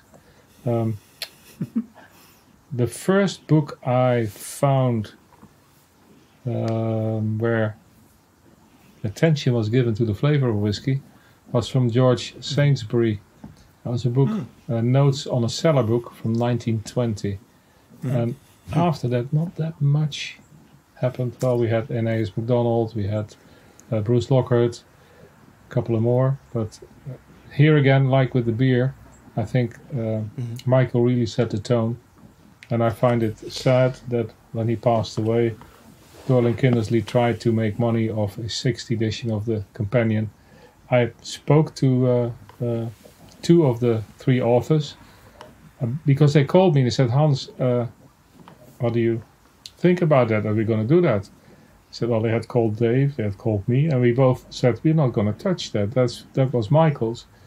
And these 2 writers, they said, well, we would like to do that. What do you think of it? I said, well, if you're going to capitalize on his name, that's not going to happen. The only one who's capitalizing on it is Dorling Kindersley. But if you really want to do it, ask Dorling Kindersley, said, name it the New Malt Whiskey Companion based upon the original works of Michael Jackson. And then I think you can add something. They didn't. So out of pure anger, I didn't purchased the 60th edition. And then someone sent it to me. Do you want to do a review, Hans? I said, no, I'm not going to do a review. Can't do that. So I want to switch gears for a second here. Normally when we have guests on, we're able to ask them an opening question. And that opening question is typically, what was your spark? Right? What was it that drove you to this thing that we're discussing now? And unfortunately, Michael isn't here now. And so for us and for our listeners, Carol, I loved your story of going out to dinner with Michael and you're talking about everything. And I wonder if you could share some of that story. I wonder if he talked about his sparks, how he fell in love with beer, how he fell in love with whiskey, and how that drove him. Yeah, I wonder if you could share some of that with us. Well, he was a young man. He was when he was a teenager, of course, he saw the men next to the big newspaper printing company, and they would be in and out of the pub. The pub was connected to the printing company, and he would, see them going in there, and he would go in there too and hang out and act like a man also. And he could hear the roar of the presses in the next room, and that just ran through his blood, and I understand that because I also am in printing. And so that was another connection that he and I had. And when those big web presses start rolling, there is something about the presses and, the sound just going through your blood and the ink on everybody's fingers and that kind of stuff. And so he was so excited about being around these other people, and they were always drinking beer and talking about wine. And he didn't understand why they would write about wine, but when they were relaxing, they were drinking beer. So he went and pitched a story to one of the editors of I think the Batley and Morley Gazette it was. And you can't even find any reference to that place anymore. But he went and pitched a story for This Is Your Pub. And so he would write about different pubs. And because he was, even though he was underage for drinking, because he was writing these stories, he had to go into these pubs and find out about them and drink the beer. And before you know it, he was saying, why was nobody writing about beer? I'd love to write about beer. But then he was a journalist. Also, he was working on Fleet Street, and they sent him to the Netherlands, and he was in Bangladesh, where he was kidnapped for a time in a taxi, and he wasn't sure he was going to even live. And all these he had all these crazy stories and everything. But eventually, he landed in Belgium, or in I guess it was when he was in the Netherlands, actually, doing his story on the legalization of what was it, Hans? The legalization of sex stores and that kind of thing. Yeah, or coffee shops or something like that. We're very good at that. Yeah. Yeah, that's more than like tulips that. In the Netherlands. Yeah. So he was talking to people about where they got interesting beer, and he saw a man in a John Lennon mask on a train, and he asked him about what was going on, and he decided that he was directed to go to Belgium. That's where to find the really good beer. And so he went to Belgium, and he found that it was so different than the beer that he had tried and that he was used to, and he started writing about that. And that was sort of what started him into his career on beer writing. Yeah, at the time the Dutch only made Pilsner. They didn't really make beautiful beers like Duvel or Hoegaarden or Orval. I have an Orval story later on. Please remind me. I have to tell that story is important. But the spark, what Michael told me, the whiskey spark. He said, Hans, you won't believe this, but I once uttered the words, "I don't like whiskey," and that happened when he was with an. Well, Bill Gates said internet is not interesting one time. Another famous saying. There you go.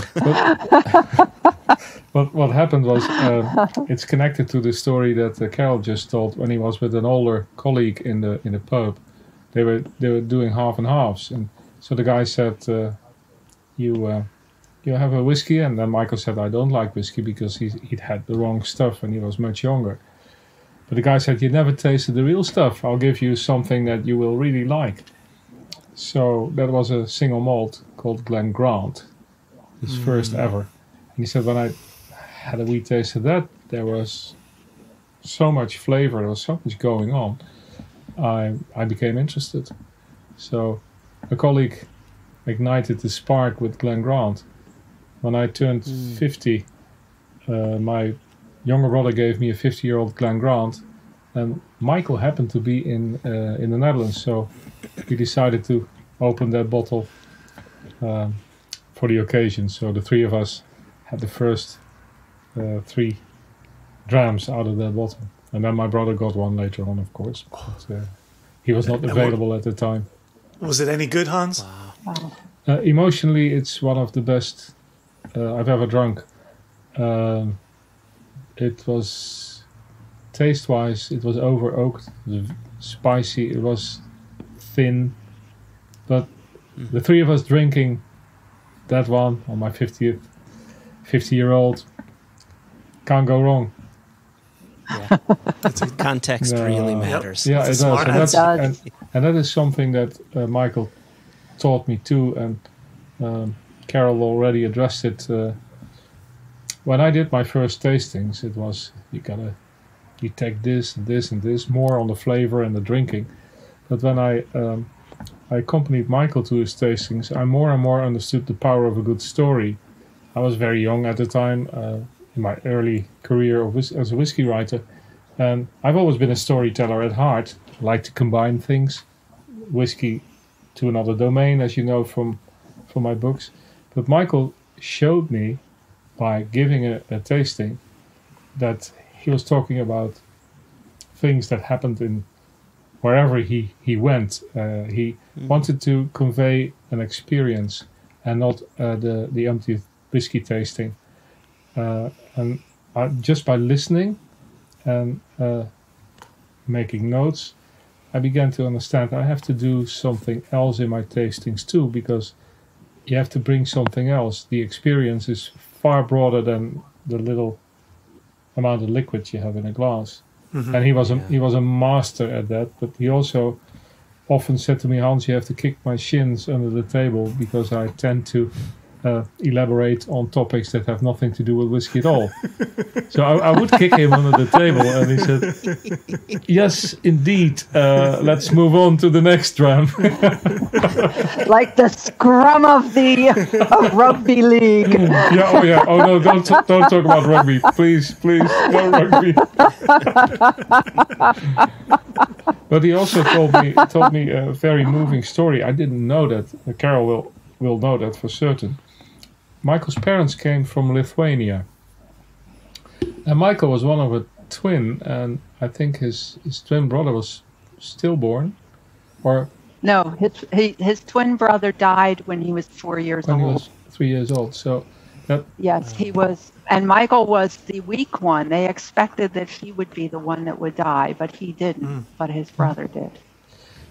Yes. Well, he would talk about these things too, not to evoke a feeling of pity or whatever, but he wanted to share these things, and it also, he wondered why he was the stronger of the two. Interesting. He would introduce himself sometimes with a famous one-liner, I'm a Lithuanian atheist Jew, because he came from Jewish family, and then nobody knew Right. what denomination he was. Well, he was his own denomination, the Church of Whiskey and Beer. Yeah. Yes, the Church of. As a matter of fact, he would say that he was from the Church of the Holy Goat, because early on, when they were bringing Celebrator from Germany, Franz Inselkammer had developed Doppelbock for the United States, and what's his name? Charles and Roseanne Finkel from had started Pikes in Seattle. Yeah, they're great people. Yes, they had started Marchand du Vin in the United States, and they were importing beer. And so when they wanted to import this beer into the United States, Michael said we should call it Celebrator, and we could put a little goat around the neck, and we can say that that's the Holy Goat. So he was from the Church of the Holy Goat. I didn't know that story. That's funny. Yeah, and he was, and he would say that he was a great reader too. He read so much, and he was saying that he wanted to be like in the Ginger Man, where he wanted to just, after he died, just disintegrate in a vat of beer. I think there might be laws against that, but maybe not. Well, that's not what happened after he passed away, but that was his fantasy. Yeah, and when Michael passed away for a couple of weeks, it wasn't clear what his wishes were, so they didn't immediately. He was cremated in the end. Yes. But it took some weeks, and nobody could tell when it was. And Becky and I decided to go on holiday in France. We just arrived at our place where we wanted to stay. And 3 days later, I got an email with an invitation if we would want to come over for the memorial service.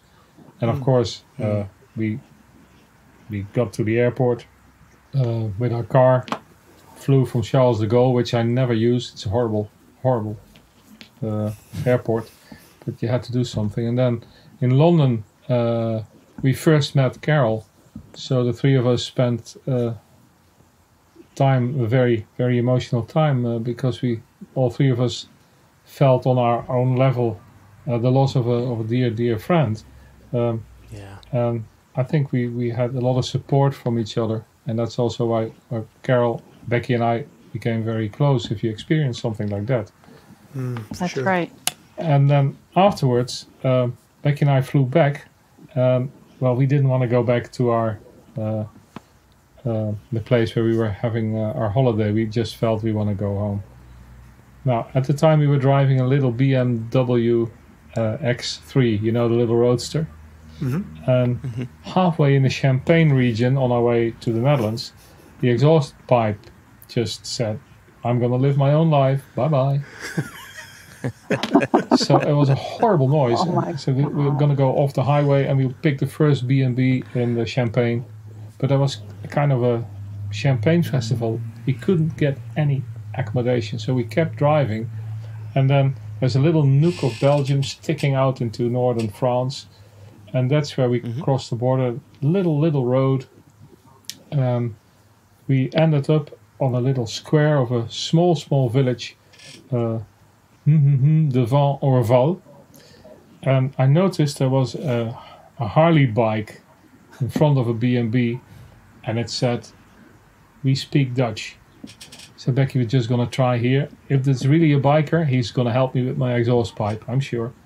So, yes, they were Dutch people. She used to have a restaurant in the Netherlands, and he was a police officer on a bike. But they both had a burnout, and then they left, started the B&B, and he helped me with fixing the car in a way that we could go to the Netherlands without being pulled over. Wow. So the next morning I said, "Where are we?" "Well, it's Villers devant Orval." I said, "Well, I know Orval, it's a beer." He said, "Yes, down the road, there's the Abbey." I said, "Becky, we knew Michael loved Orval." I said, "We're going to pay an extra tribute to Michael. We're going to visit Orval, the Abbey, and buy some beer there." We did, and for 4 or 5 years, usually in autumn, we would go back to the B&B, visit Orval, load up the car for a lot of friends and for ourselves, and drank one on Michael's memory. Wonderful. That's That's amazing. really cool. That's amazing. Well, you know, Michael had written about Orval, of course, in his Great Beers of Belgium book. He had received the Mercurius Award from Crown Prince Philippe of Belgium for that book. He had so many awards that he had won over the years. He wrote something like 18 major titles in 23 languages. He had received so many awards. He had gotten the Andre Simon Award. Of course, in 2006, he won the James Beard Award here in the U.S. for his book on Whisky, A Definitive Guide.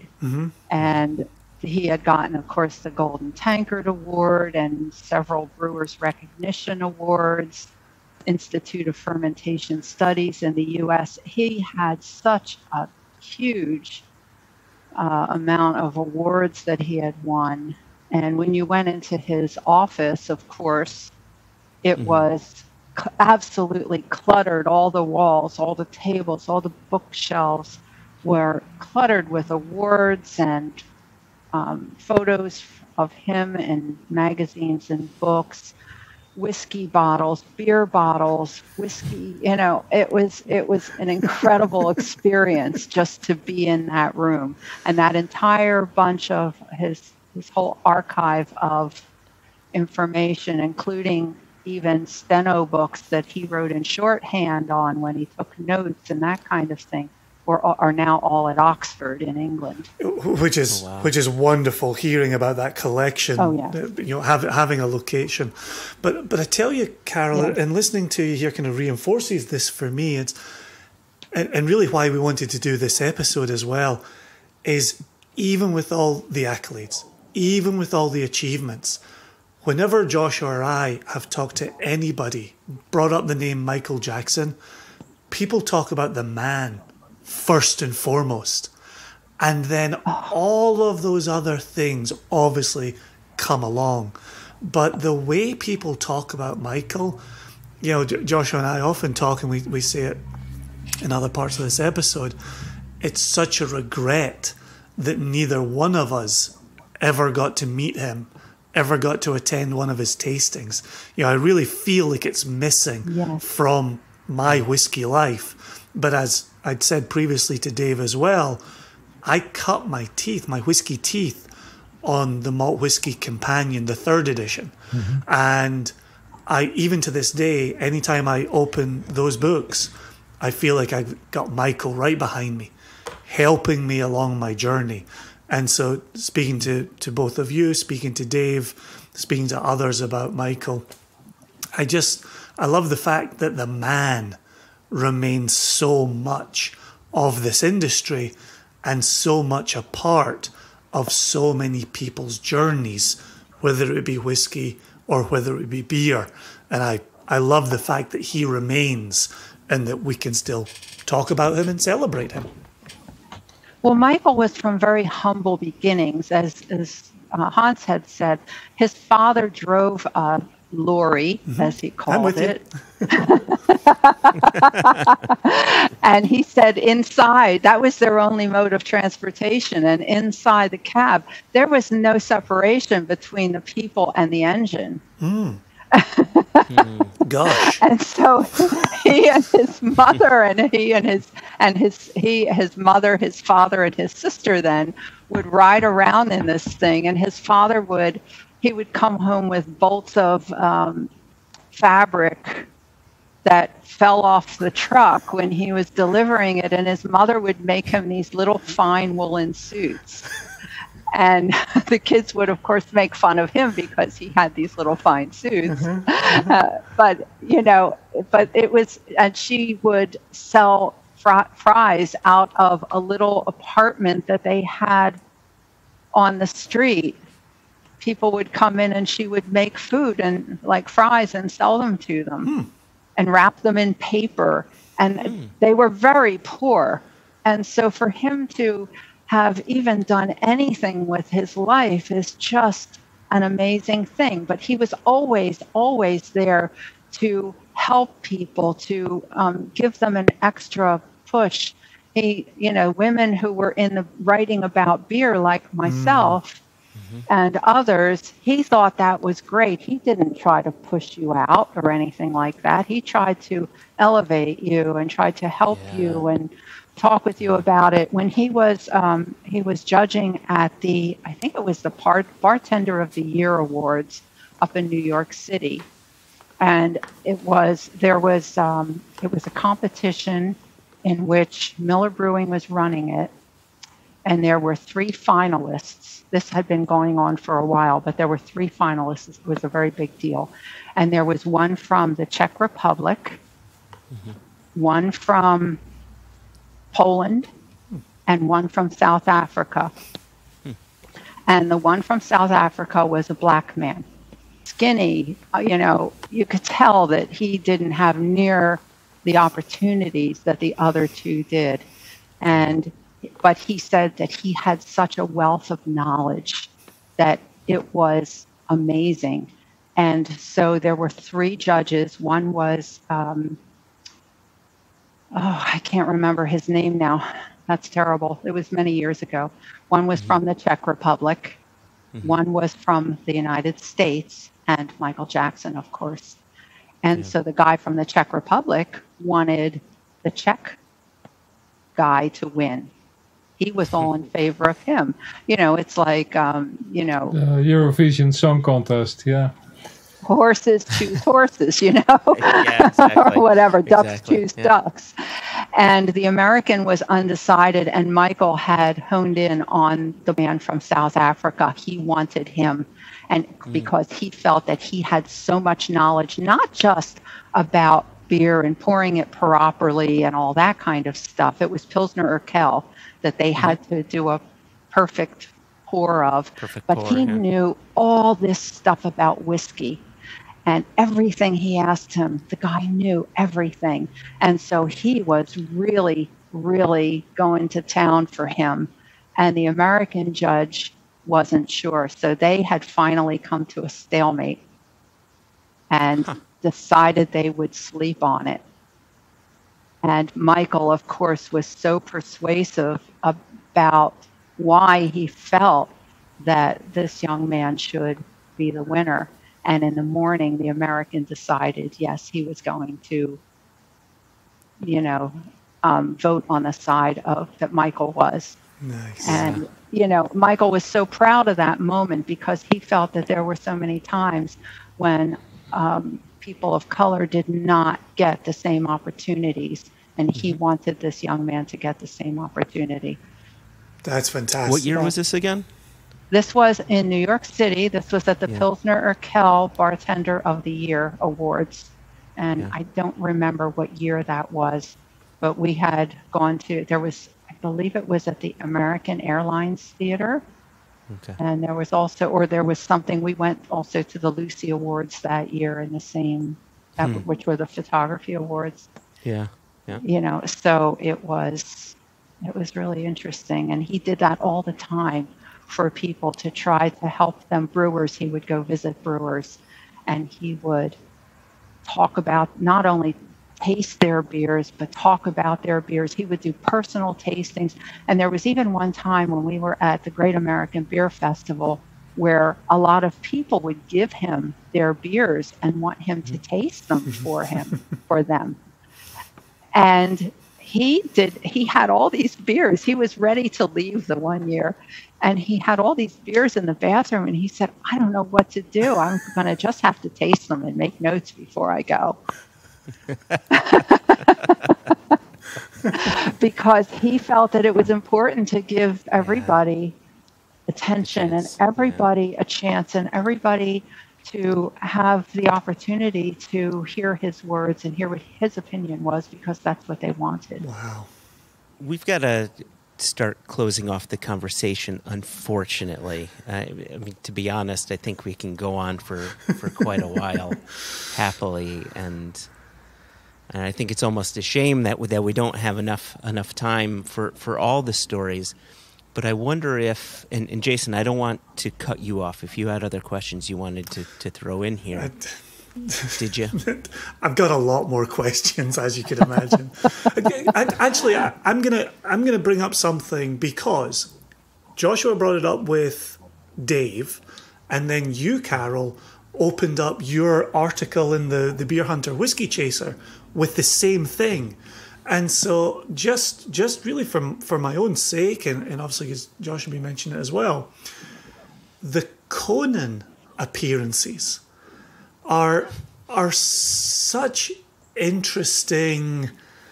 I'm just going to say things because I can't think of the exact word right now, but they're so interesting that you've got Michael Jackson. Obviously, he walks in and there's the name to riff on right away, and then you talk in the article about is it Golden Shower was the one that he was pouring? Was Golden Showers, and Dogfish Head, right? Yes. And you've got Michael just going straight through this and just delivering it as the beer hunter, and you've got Conan and Andy looking for ways to riff and guess on the couch.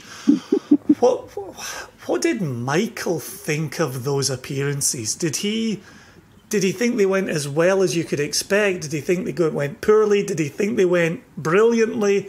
What was his feeling coming out of the... I've seen the 2 appearances on YouTube. I don't know if there were more appearances than that, but I've seen 2. How did he feel? He always felt that these were fun things for him to do, Okay. Because there was so much that was serious, where he would talk at the Smithsonian, where he would give talks and opinions at the University of Pennsylvania Museum of Archaeology and Anthropology. That's a mouthful. or there were so many places and so many times when he did serious things. So to do something fun like that, it was just really fun. And he set it up. He was the one that chose those beers to show. Okay. So he knew where it was going to go. Okay. And I have a funny story for you. I had just started dating Michael right before that one particular Conan appearance. And I had been telling my mother about Michael Jackson and what he meant for beer and all this stuff. And I said, he's going to be on Conan O'Brien. You have to watch this. And that's what she saw. And so she said, okay, then. well, and you've got Michael with this kind of dry Yorkshire sense of humour, but then that twinkle in his eye that often would appear over the top of the glasses.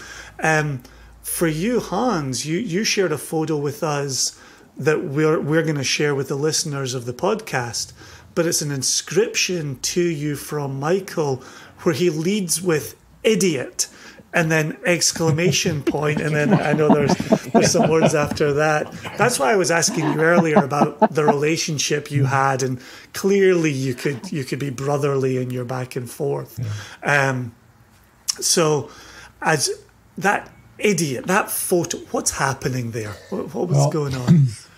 I had finished translating his book, Whisky, the Definitive Guide, which is called in the Netherlands the Whisky Encyclopedia. We had a launch party at the Whisky Festival in The Hague. It's 3 days, so we were both signing books.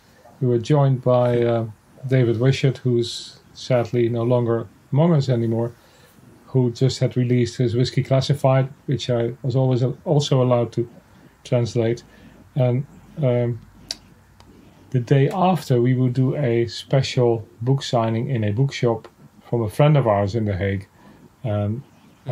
We would do that with a whiskey tasting, and we would jointly present the tasting and the book. So the book was delivered there, about 80 copies for people who were attending and could get a signed copy. And I was leafing through it, and then suddenly I saw there was a section of 16 pages in German. And I felt so embarrassed. I couldn't help it, but Carol knows about printing techniques. They print full color pages and then they print in the different languages in black and white, which saves them a lot of money. Sure. And what had happened, apparently, they took one section from a different stack of printed papers, and and I felt so embarrassed. So I said to Michael, there's someone has done something stupid at the binders. There's one section which is in German. He said, Hans, leave it to me. So he never talked about it. He just had all these books signed and sent because it was not in the beginning of the book. And then he said, shall I sign one for you too, Hans? I said, I'd be delighted. And then he wrote in the book, you idiot, Hans. We decided these would be Japanese pages. And then I could finally laugh about the whole situation. But I felt so bad that just happened with a. And I had translated the big book first, and after that I did the companion because Michael wanted the 5th and not the 4th to be translated. So that was Michael's sense of wit. Yeah. He was so funny, in a very dry way. And, he and I also talked a lot, like I said earlier, about writing prose and writing fiction. So he was interested in my novels.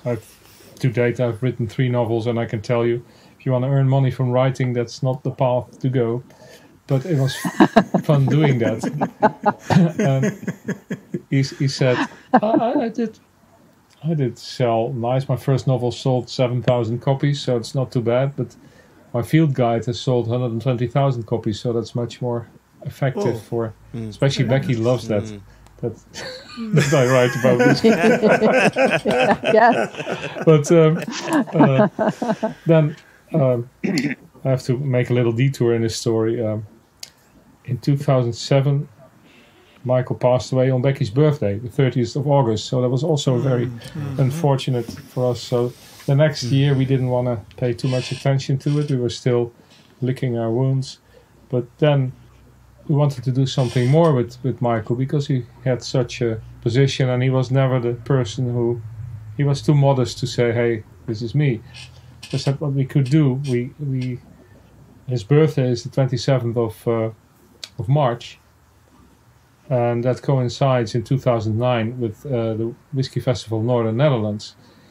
I'm going to write to some influential people in the whiskey world if they want to support the idea of Becky and me to found International Whiskey Day as a fundraiser for the Parkinson's Disease Society. It was not the rip-off from the other guy who made it into a commercial thing called World Whiskey Day. He stole our idea, and now he denies that he did. But that was only sad. I approached Ian Buxton, and he said, well, Hans, I'm playing with the idea to make a special book to honor Michael, and that became Beer Hunter Whiskey Chaser. So we connected the founding of World Whiskey Day to and I'm going to show you something in a minute, to the launch of Beer Hunter Whiskey Chaser, and all the 6 beer writers and the 6 whiskey writers, they all refrained from royalties, and everything apart from the actual cost of making the book went to the Parkinson's Disease Society. So it was a beautiful fundraiser, and it had a connection to Michael, what he died of, the consequences he died of. So I thought, well, what shall I write? Because we weren't asked to write a specific thing. We could do whatever we wanted, but it had to be original, not published before. I thought, well, since we talked a lot about writing fiction, I always said fiction needs facts to support them, and facts need fiction to make them more palatable. I thought, well, I'll write a little piece of fiction. And that became the short story Abuna. I don't know if you've had time to read it yet. I did. I thoroughly enjoyed it. Yeah, so it was totally different, but I really wanted to do that to honor him, and in another kind of writing than what we usually did. So it worked. We were very happy. We approached all the whiskey writers, and the only one who refused was Jim. I phoned him and said, Jim, we're going to do this. We would appreciate if you support the idea. And he said, I'm not going to beatify Michael. I'm out. And that was it. I said, okay, if that's your opinion. But that's the reason I sent you the official poster announcing International Whiskey Day. His name is missing, and it's not because we didn't approach him. It's because he didn't want to participate. Now I'm going to show you something. One sec. This is great. It's drinking time. Yeah. I'll show you this bottle. This was especially bottled for International Whiskey Day. At the time, it was amazing because Martine was there, Dave was there, Charlie was there, Carol was there, myself, and we all held a speech in honor of Michael. And this was the whiskey that was especially bottled for the occasion. And that for us was a beautiful way to give Michael something posthumously. Say, hey, Dave always says big guy, and he looks up to the sky, but yeah, that was for the big guy. Yeah. Wow, that's special. Wonderful. Truth be told, I have to get on another Zoom call in 3 minutes. So I would need to leave. But the question that I was going to ask was if you guys could share a story about Michael, and then you went ahead and did just that, sharing a personal story. So this is lovely. But I have one last question for you. There are many pictures of Michael and some drawings of Michael where he's doing this. He's looking over his glasses. Always. And my question to you is, briefly, what does that look mean to you? Or can it have multiple meanings? Oh, yeah. He would look like that and glimmer in his eye because we would always make fun with and of each other. He said, you're not going to pull my leg there, are you? Or he would be listening very intently to a story. Yeah. Or maybe he was coming up with one of his funny one-liners. There were many Jackson looks like this that could mean a multitude. And I'm sure Carol has other memories about him. It was typical of Michael. I once said to him, they don't fit well, your glasses, are they? It's always sliding down your nose. Oh my gosh. I have one time that Michael had his glasses down like that is burned in my memory, and that is when his glasses had slid down like that, and he was holding both of my hands and looking at me over the glasses with his bright blue eyes, and he said, Carol, I love you, I love you, I love you. And that's what that look means to me, no matter when I think about it. Wow. That's beautiful. Wonderful. Raises the hair on my arms. Yeah. Same. You remember you were talking about the hair on your neck going up when you taste it? There too. Oh, yeah. That's the same feeling. Thank you, Carol, for sharing that. Thank you. What a perfect end to a wonderful, wonderful conversation and remembrance. And sincerely, thank you both for sharing Michael with me and with us and with our listeners. Just really wonderful to feel a point of access. So thank you, sincerely. It means a lot to me that you guys followed my suggestion and invited Carol because, I couldn't have done it this way without Carol. And I'm so happy to see you're healthy and enjoying life, Carol. We should do this more often, and the guys shouldn't be here, but you and I. Yeah, we should.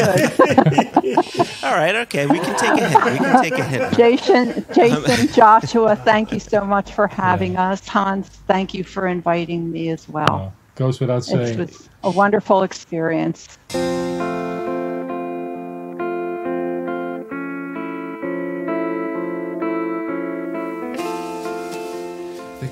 Time with Dave Broom with Hans and Carol, remembering the late, great Michael Jackson is time well spent. Time well spent. You know, really quickly, just going back, looking again through the emails that Hans had sent with some of those pictures of him and Michael. The one, I think there were two actually, the pictures that really got me were of the inside of the book, where Michael just writes, you know, nice little quick personal note to Hans. And that gets me in the feels. It gets me in the feels every time I look at it. So, yeah, it was a special time, man. What did you get from them? What's your takeaway? It's the same thing that drives you and I on in this industry. Personal connection. The way they talk about their own connections with Michael Jackson. Yeah. That's when you and I first entered the industry, and we've said it many, many, many times on the podcast. When you and I got into this industry, it was so welcoming, and it was a lift up kind of industry. And I think we touched on that in our conversation with Dave, where when he starts talking to Michael Jackson about a potential career here in the spirits world, Michael Jackson's trying to lift him up, right? Yeah. What can I do to help you with that? And so then you hear similar things from Hans and Becky and Carol, and for Carol to be the beer fox and have that type of connection with Michael Jackson, the beer hunter. Yeah. You know, so that's really my takeaway, and that's really what I wanted to get out of these conversations, was who was Michael Jackson, the person, because I've got his books, you know, I've read his written word, I've read his tasting notes in Whisky magazine. Yeah. Yep. And so it's going beyond that, and these wonderful, wonderful, kind, generous people certainly made those connections. So I thank them most sincerely for that. With that thought of kind and generous in mind, I may have mentioned this on the Keepers of the Quake episode. I don't recall, but in leading up to our conversation with Hans and Becky and Carol, of course, I told Haida about it, and I told her about the episode that we're doing here. And as soon as I brought up Hans's name, Haida's face lit up. Because when we were at the Keepers of the Quake banquet, and now, of course, you were there as my guest as well, but when you go into the room where they do the ceremony of welcoming you into the Keepers of the Quake, you're only allowed one guest. Can't have the two guests that you invite. And actually, I had three guests, right? Because Stuart Nickerson was with us, of course. Indeed. And so, of course, I selected my wife to be with me in that room rather than my best friend and business partner. / work wife. / work wife. But Hans was there in the room and sat next to Haida and basically took her under his wing just so she had someone to be with. Wonderful. While I went up there. And right, it just talks to the type of person that Hans is, and getting back to your initial point of when we first got into this industry and how welcoming it was and how people look to lift people up. As wonderful as Hans is, he's not alone. That's the bulk of our industry. Lovely people looking out for one another, and that was just so evident in these conversations. It really was. Agreed. Yep. Nothing further to add. I'm just Good. sitting comfortably and happily in all of those words. Well, let's move over to the news, because if we don't move over soon, I'm going to start crying. So let's go to the news. Extra, extra! Read all about it! Life story of Playboy Penny! Extra, extra! Extra, extra! Read all about it! Me and that Playboy in trouble. As we sit here towards the end of March, we've had I'm going to say 4 very successful SCNO online releases. And the reason I'm going to say 4 is because we had a great Invergordon 46-year-old. We had a great Thornton rum, kosher for Passover, which begins in just a few days. And we had a very successful Ben Nevis 6-year-old. So that's 3. That's 3. However, we did all the shipping of our 1,200 bottles of unrevealed Kentucky bourbon in this year. So we have cleared our decks of all 4 releases. Yes. 1,200 bourbon, 150 grain, about 300, 320 K4P rum, and 750 Ben Nevis. Which we're still, that's still shipping. It's not still shipping. By the time this goes live, we have 1 more day of spreadsheet. Look at that. All So right. when I say clear the decks, all the shipping spreadsheets have been done. and it's sitting squarely with our shipper. So what that has allowed us to do, along with the 4-month suspension of tariffs, is move as quickly as possible on our 7th US retail release for Single Cask Nation. And we, in this news segment, have some distillery names to share from labels that have been approved by the United States government, TTB wing. I am so excited about this release because it involves it involves, Jesus, Jason, we have never bottled any whiskey from these distilleries before. Now, in a way, I take that back because one of the releases is from a distillery we've bottled from before. However, that distillery produces various different types of single malt Scotch whiskey. We've just never done this specific one. So I am nodding my head. Yes. Because you are correct. So the first one. So here, let's go through it from top to bottom. We have a 10-year-old Blair Athol from a sherry butt with good color on it, if memory serves.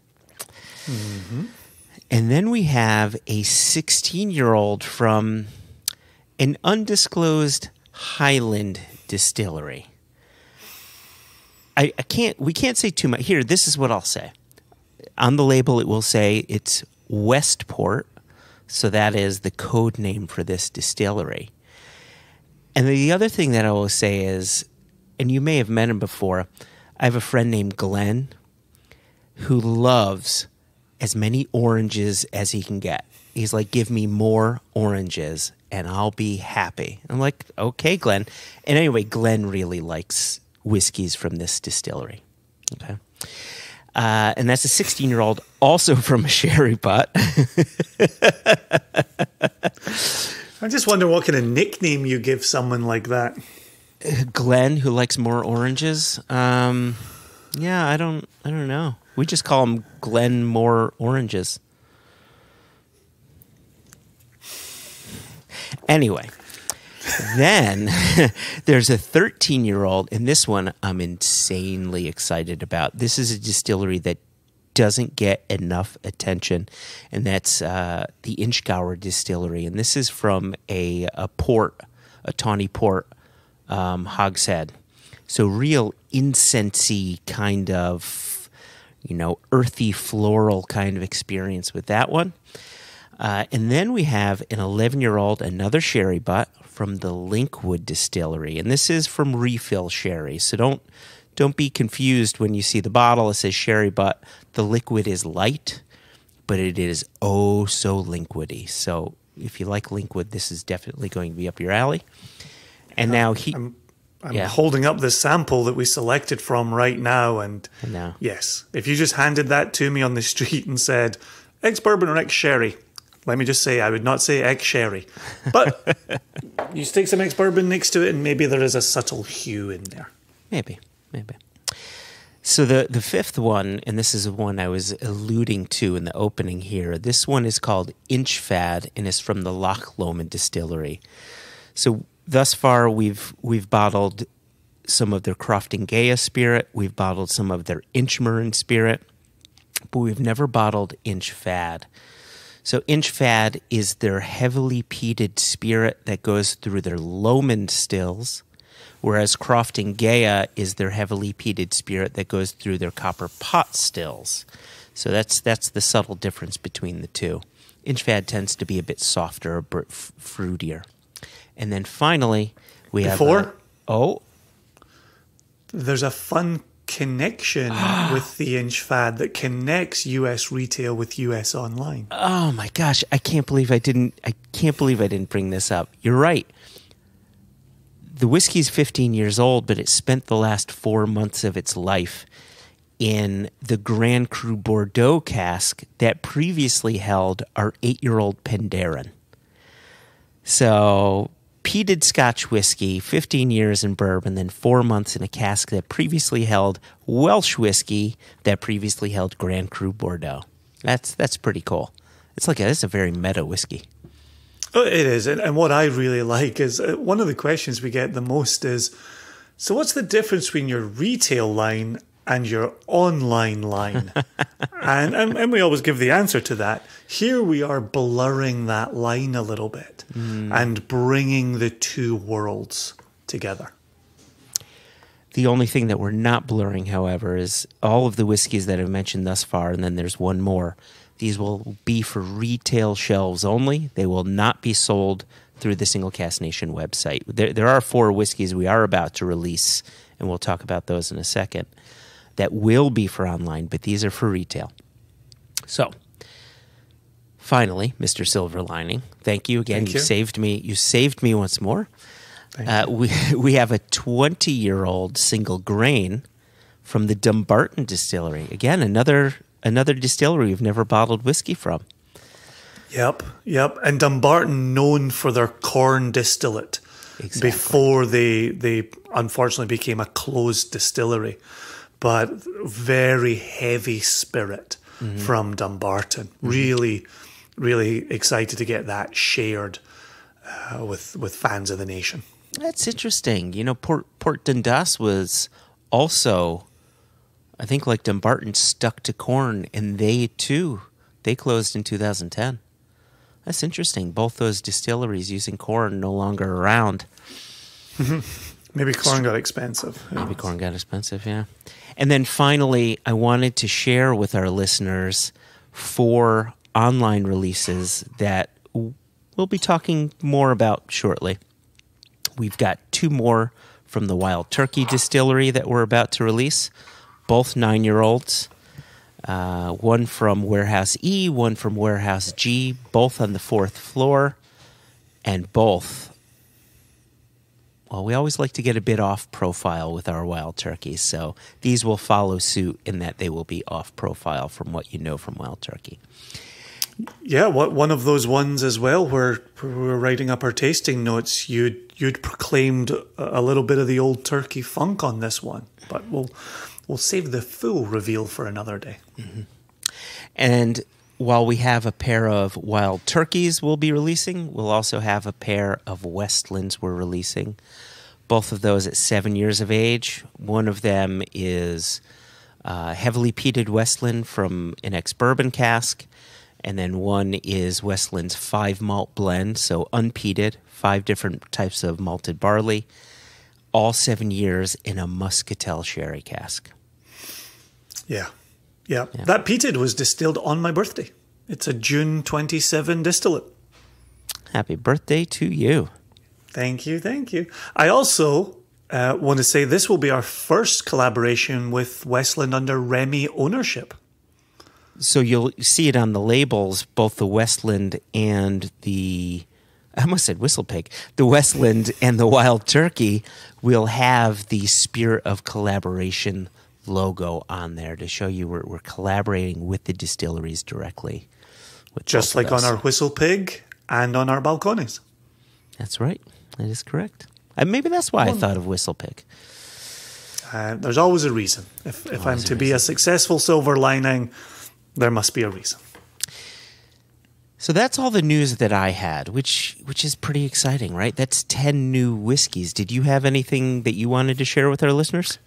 Just to follow up on something that Jess had put in a State of the Nation for our nation members around the world, is we're still putting together the third UK, Correct. Europe, rest of the world release. So please don't think we've forgotten about it. Please know that I'm actually looking at a sample on my desk that we said to Jess, "Do we have some good news for you?" But I'm going down the vague book route there, and I'm going to say no more there. But please know we're working on it, and you are going to see more releases. And I'm sure one day the stuff that we sent to Japan is going to land. One day,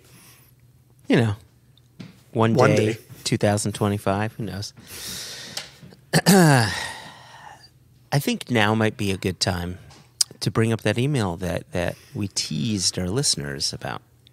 Yeah, a moment ago in the news segment when we talked about the suspension of tariffs for 4 months, it certainly is a topic that we've heard from a lot of people on, and even a number of emails coming in. The reason that I've chosen James Foster's email today is that he covered a lot of what was appearing in other separate emails. And so, I've already said he's one of, if not the most intelligent guys I know. And so the fact that he would have an email encompassing a lot of detail is not surprising. So as we always say about James Foster, there's good length to this. And so I'll give you a reading here. Hi, guys. And in that American usage of guys, he includes Jess. Oh, I thought you put a Z at the end, like, hey, guys. Hey, you guys. When will we see cheaper whiskey as a result of the tariff suspension? I've been thinking a lot about this, and I think it won't be any time soon. And the email unfurls from there. I love James Foster with all my heart. For one thing, retailers probably have a lot of stock on hand that they purchased at prices that were marked up along the supply chain as the pain trickled down from the importers to the consumers. Similarly, I bet several distributors have more expensive than usual stock that they couldn't sell to bars and restaurants because ... COVID. I tell you, James is really using his brain here. He's thinking about the world writ large when he writes this out. You ain't heard nothing yet. Oh boy. Okay. If these guys buy tariff-free new stock and pass the savings along, their purchasers will probably buy the cheaper new stuff and ignore the tariff-burdened older stock. I would think that's a big incentive to sell the old expensive inventory before any newer, less expensive stuff. There's probably even more of that expensive stock sitting around because consumer tastes moved away from good whiskey to cheap booze. That's why Scotch sales are down so much. We went from drinking for pleasure to drinking for comfort to drinking to forget. I think we're getting a little bit of a personal insight there. And here's my own journey. This is great. I feel like we've tagged on an extra episode it does. to One Nation. I feel like I'm reading you an article here that we're going to riff on after this. James continues. Also, I suspect that some people won't go back to super premium stuff soon. Some have switched to other spirits or cocktails for which cheap booze is satisfactory. I'm not one of those people, just saying. But that reduces demand so that sales might not come all the way back even if prices drop. And each step in the supply line has become accustomed somewhat to higher prices. Those of us who are still buying tariff-tainted booze, I love that expression. I think I might start using that. That's a TTB. Tariff-tainted.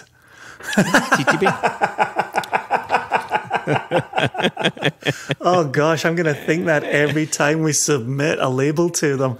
We're sending it off to the tariff-tainted booze. So purchasers at each level of the supply chain might be able to get away with not lowering prices all the way to pre-tariff levels. In any case, they need capital to rebuild the capacity they lost when demand tanked. So it would be reasonable to leave prices a little higher for a while. And then 3 quick sentences, and then he's out of here. And of course, increasing demand in Asia and elsewhere will continue to drive prices up. On the other hand, the impending whiskey loch may reduce prices. So, what do you think? When might whiskey prices go back to pre-tariff levels, if ever? And he signs it, J. the Elder.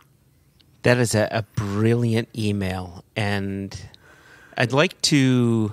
But you see what I'm saying about he really encompassed a number of different things that we've been getting asked about in one email. 100%. And so he's using all that to inform his question, right? Yep. But so let's start at the end. I would posit that the increased demand for whiskey in Asia is less of an issue here than we might be thinking. And I'll use our own shipment to Japan as an example. There may be demand for whiskey in Asia, be it Japan or China or Taiwan, etc. The problem is, globally speaking, there is a shortage of shipping containers, all of it being a combination of COVID-related and tariff-related. So there may be demand, but there's still less whiskey going into Asia. This is another reason why Scotch whiskey sales overall have dipped by around 33%. The product simply just can't get to its destination. So that's issue number one.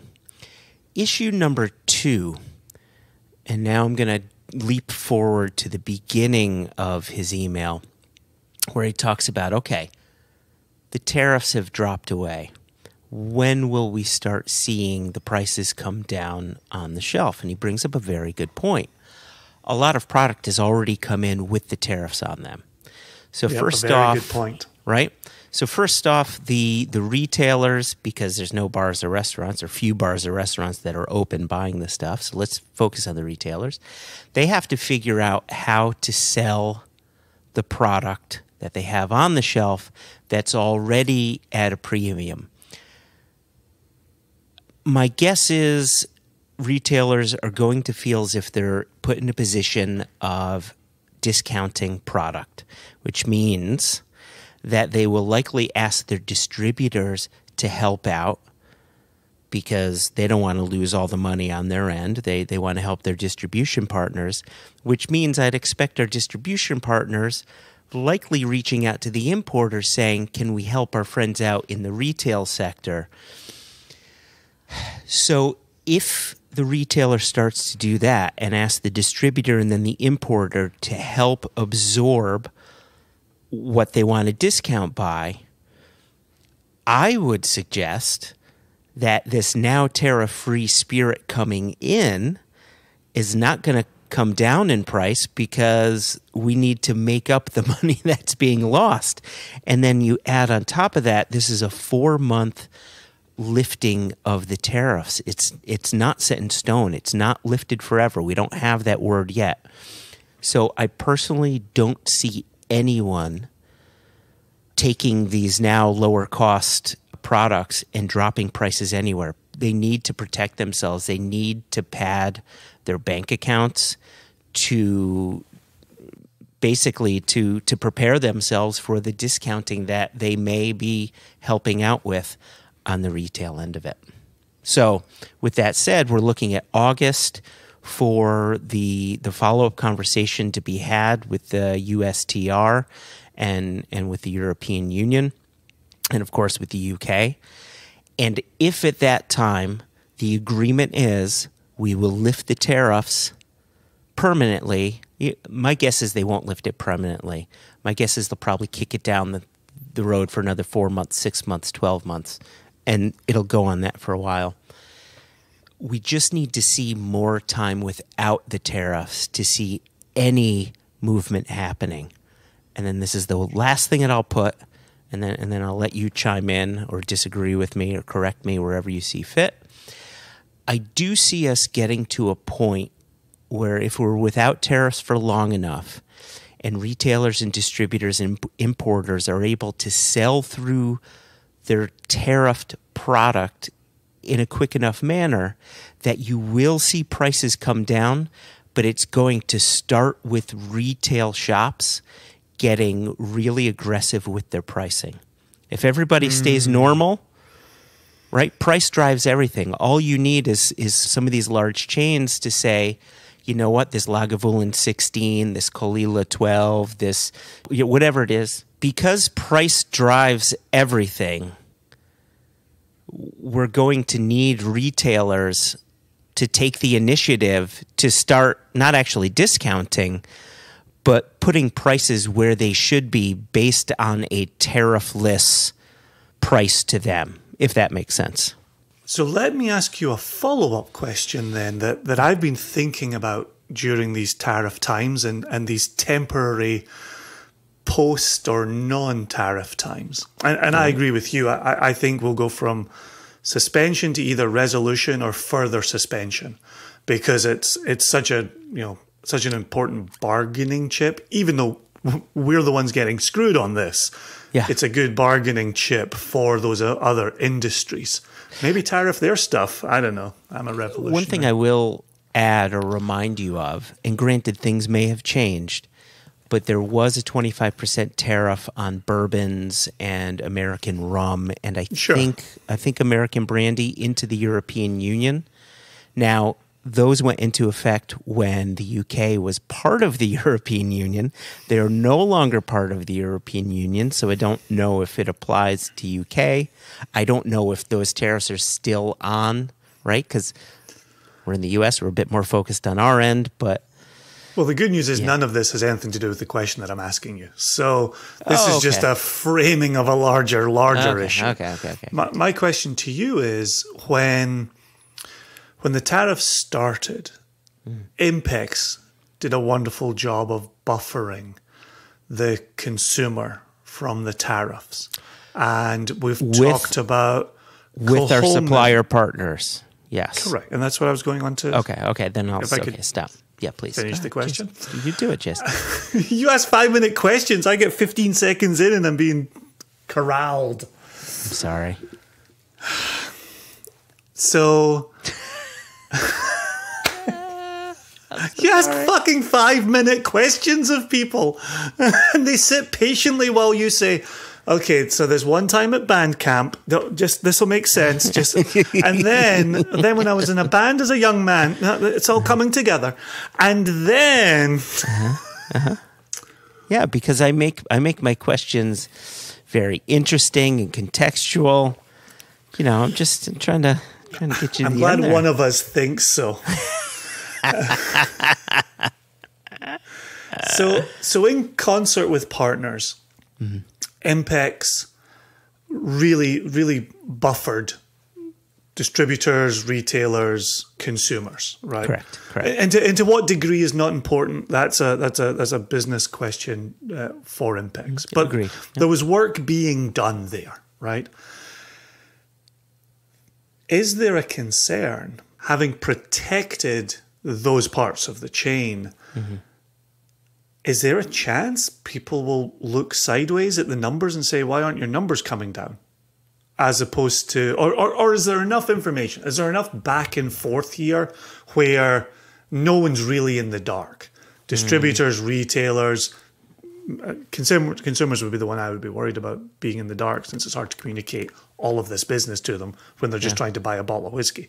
So how does that work coming out of it? Is there any concern there that good work was done during tariff times that now might come back to bite on the butt post or suspended tariff times? Yeah, that's a really good question, and I agree with you.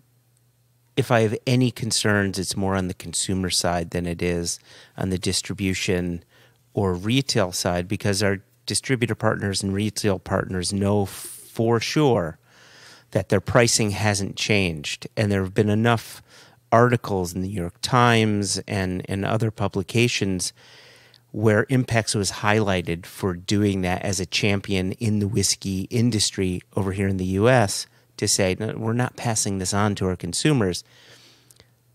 A few problems is, A, most people are pedestrian drinkers, right? They'll grab a bottle, and if they like it, maybe they'll grab another one. They're not seeking out whiskey news. They enjoy a nice whiskey, and if the price is good and it tastes good, boom, you move on. Sure. So my hope is that the consumer, will just see the prices remain the same, and if they picked up Kilchoman Macker Bay or Port Ascaig 110 proof or something like that, that they continue to enjoy it. The only potential concern that I have, everybody has such a short attention span and short memories, right? I can give you a story just earlier today, Jason, where you and I were having a conversation. It was quite clear how short my memory was. My hope is people will remember. And if they don't remember, at least during the tariff times, the terrible tariff times, triple T. The tariff-tainted booze times. The tariff-tainted booze times, that they will say, you know what, I picked up this because it was less expensive than some of the other Islas, and I like it. And then maybe we have a new fan, right? That's the hope, that we now have a new fan. And it's tough. It's a concern with a small c. How's that? One of the things that interests me, and I'll try to make this my last point, and then we can think about getting out of here. But when I was just a consumer, I remember thinking all pricing was driven by the producer. And so the price that Glenfiddich, that Glenlivet, that Glenmorangie, an easy reference point, the price that sat on the shelf all came from the distillery in Scotland or the head office associated with that distillery. And it's so interesting being in the industry and dealing with different parts of the industry, and now dealing with a pandemic and with tariffs. There are so many reasons for the price of that bottle on the shelf being that price. So many reasons, that it is very easy to miss out on what's a retailer doing in this moment on that price. What's that distributor? What's that importer? What's that supplier? But also, what's that haulage company? What's that international shipper? What's that cork company, that glass company, right? The fuel, right? The fuel pricing. It's all of it all the time. And so when you get such a smart question from James here, yes, it's very easy to say, the tariffs went away, let's celebrate cheaper pricing. Nope. There's an entire world of reasons for the pricing. And it's like a big ball of yarn that's all knotted, and you're just teasing it out, centimetre by centimetre, inch by inch, untangling knots. It's a complicated business, and it's very hard to communicate that to a consumer at all times, in all ways. Agreed 100%. I need to throw this in here because anytime someone says step by step, my brain can't help but to go there. And this will end the podcast hopefully on a fun and funny note. So I may have told you, I'm sure I've told you, and the listeners may or may not know this, but back in the 90s, I was a huge fan of the Rocky Horror Picture Show. And I would go see it every weekend. I think I've seen it somewhere between 70 and 90 times. And when you watch it, it's an interactive movie, right? The movie's happening, and you have your one-liners that you yell out. Or when the guy in the wheelchair comes out and yells, "Great Scott!" Everybody throws a roll of toilet paper, right? Scott toilet paper. And, you know, there's all sorts of things that you do here. Anyway, there's this one scene where Frankenfurter, the main character, played by Tim Curry, who is a... Wonderful. And in the movie, he's this transsexual transvestite from a planet called Transylvania, right? That's his thing, a transsexual transvestite. Anyway, there's this one part where as he's walking, the crowd says, "Step by step, inch by inch, millimeter by millimeter, transvestite by transvestite." And that line always cracked me up. And anytime I hear "step by step," and I hear it in like business meetings all the time, I have to contain my laughter, because all I can think of is, you know, step by step, inch by inch, transvestite by transvestite. So you've... Wow. Yeah, just make sure you keep your stilettos under the table. That's the... Always. Always. Well, thank you for making my point with that final story. I know it's totally random, but I wanted to give you and our listeners a glimpse into what happens in my brain when I hear certain things.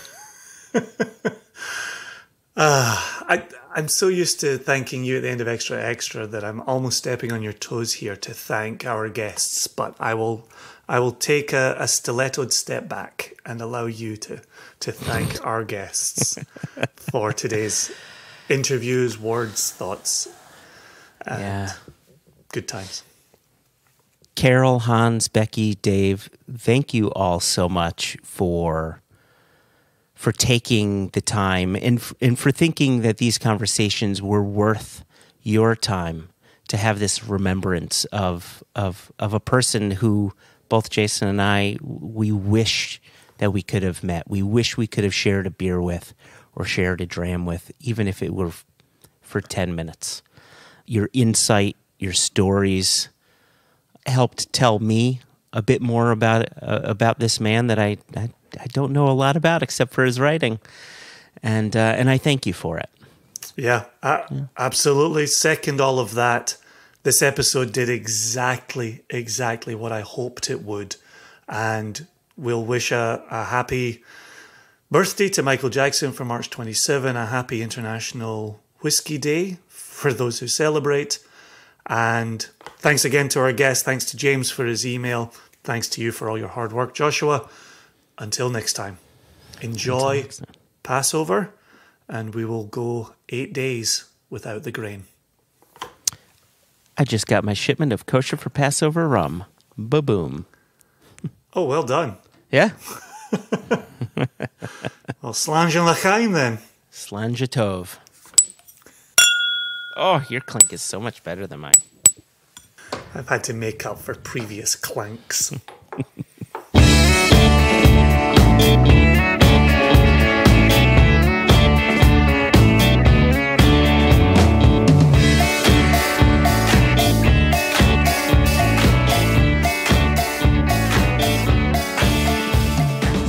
She was online. She was on the VAMS website and she said, "You should just make sure you're registered with VAMS because I just made an appointment for the Johnson & Johnson shot tomorrow." And I said, "I thought you set me up for VAMS." I said, "I did, but it's a 2-part process. You have to do the other." And I said, "Okay, not a problem." So I did the other part, and then I went to go sign up for... Oh, I did tell you this. Did I tell you this? Then why yes, are this is why my face looks like this. Then you need to stop me. I was waiting for you to get to the point in the story where you were like, Oh, yeah, I delayed our meeting by 30 minutes while I got more and more frustrated with the website. Yeah, see, you need to stop me. Because I could have just gone on and on if I wasn't looking at your face. I just love the fact you were not present in any part of yesterday afternoon. Where were you yesterday afternoon when I was meeting with you? Somewhere else. Remember, you're going to go along with Haida today? Yeah, that was your suggestion. Recommendation That was your from suggestion. the Wild West. That was your suggestion.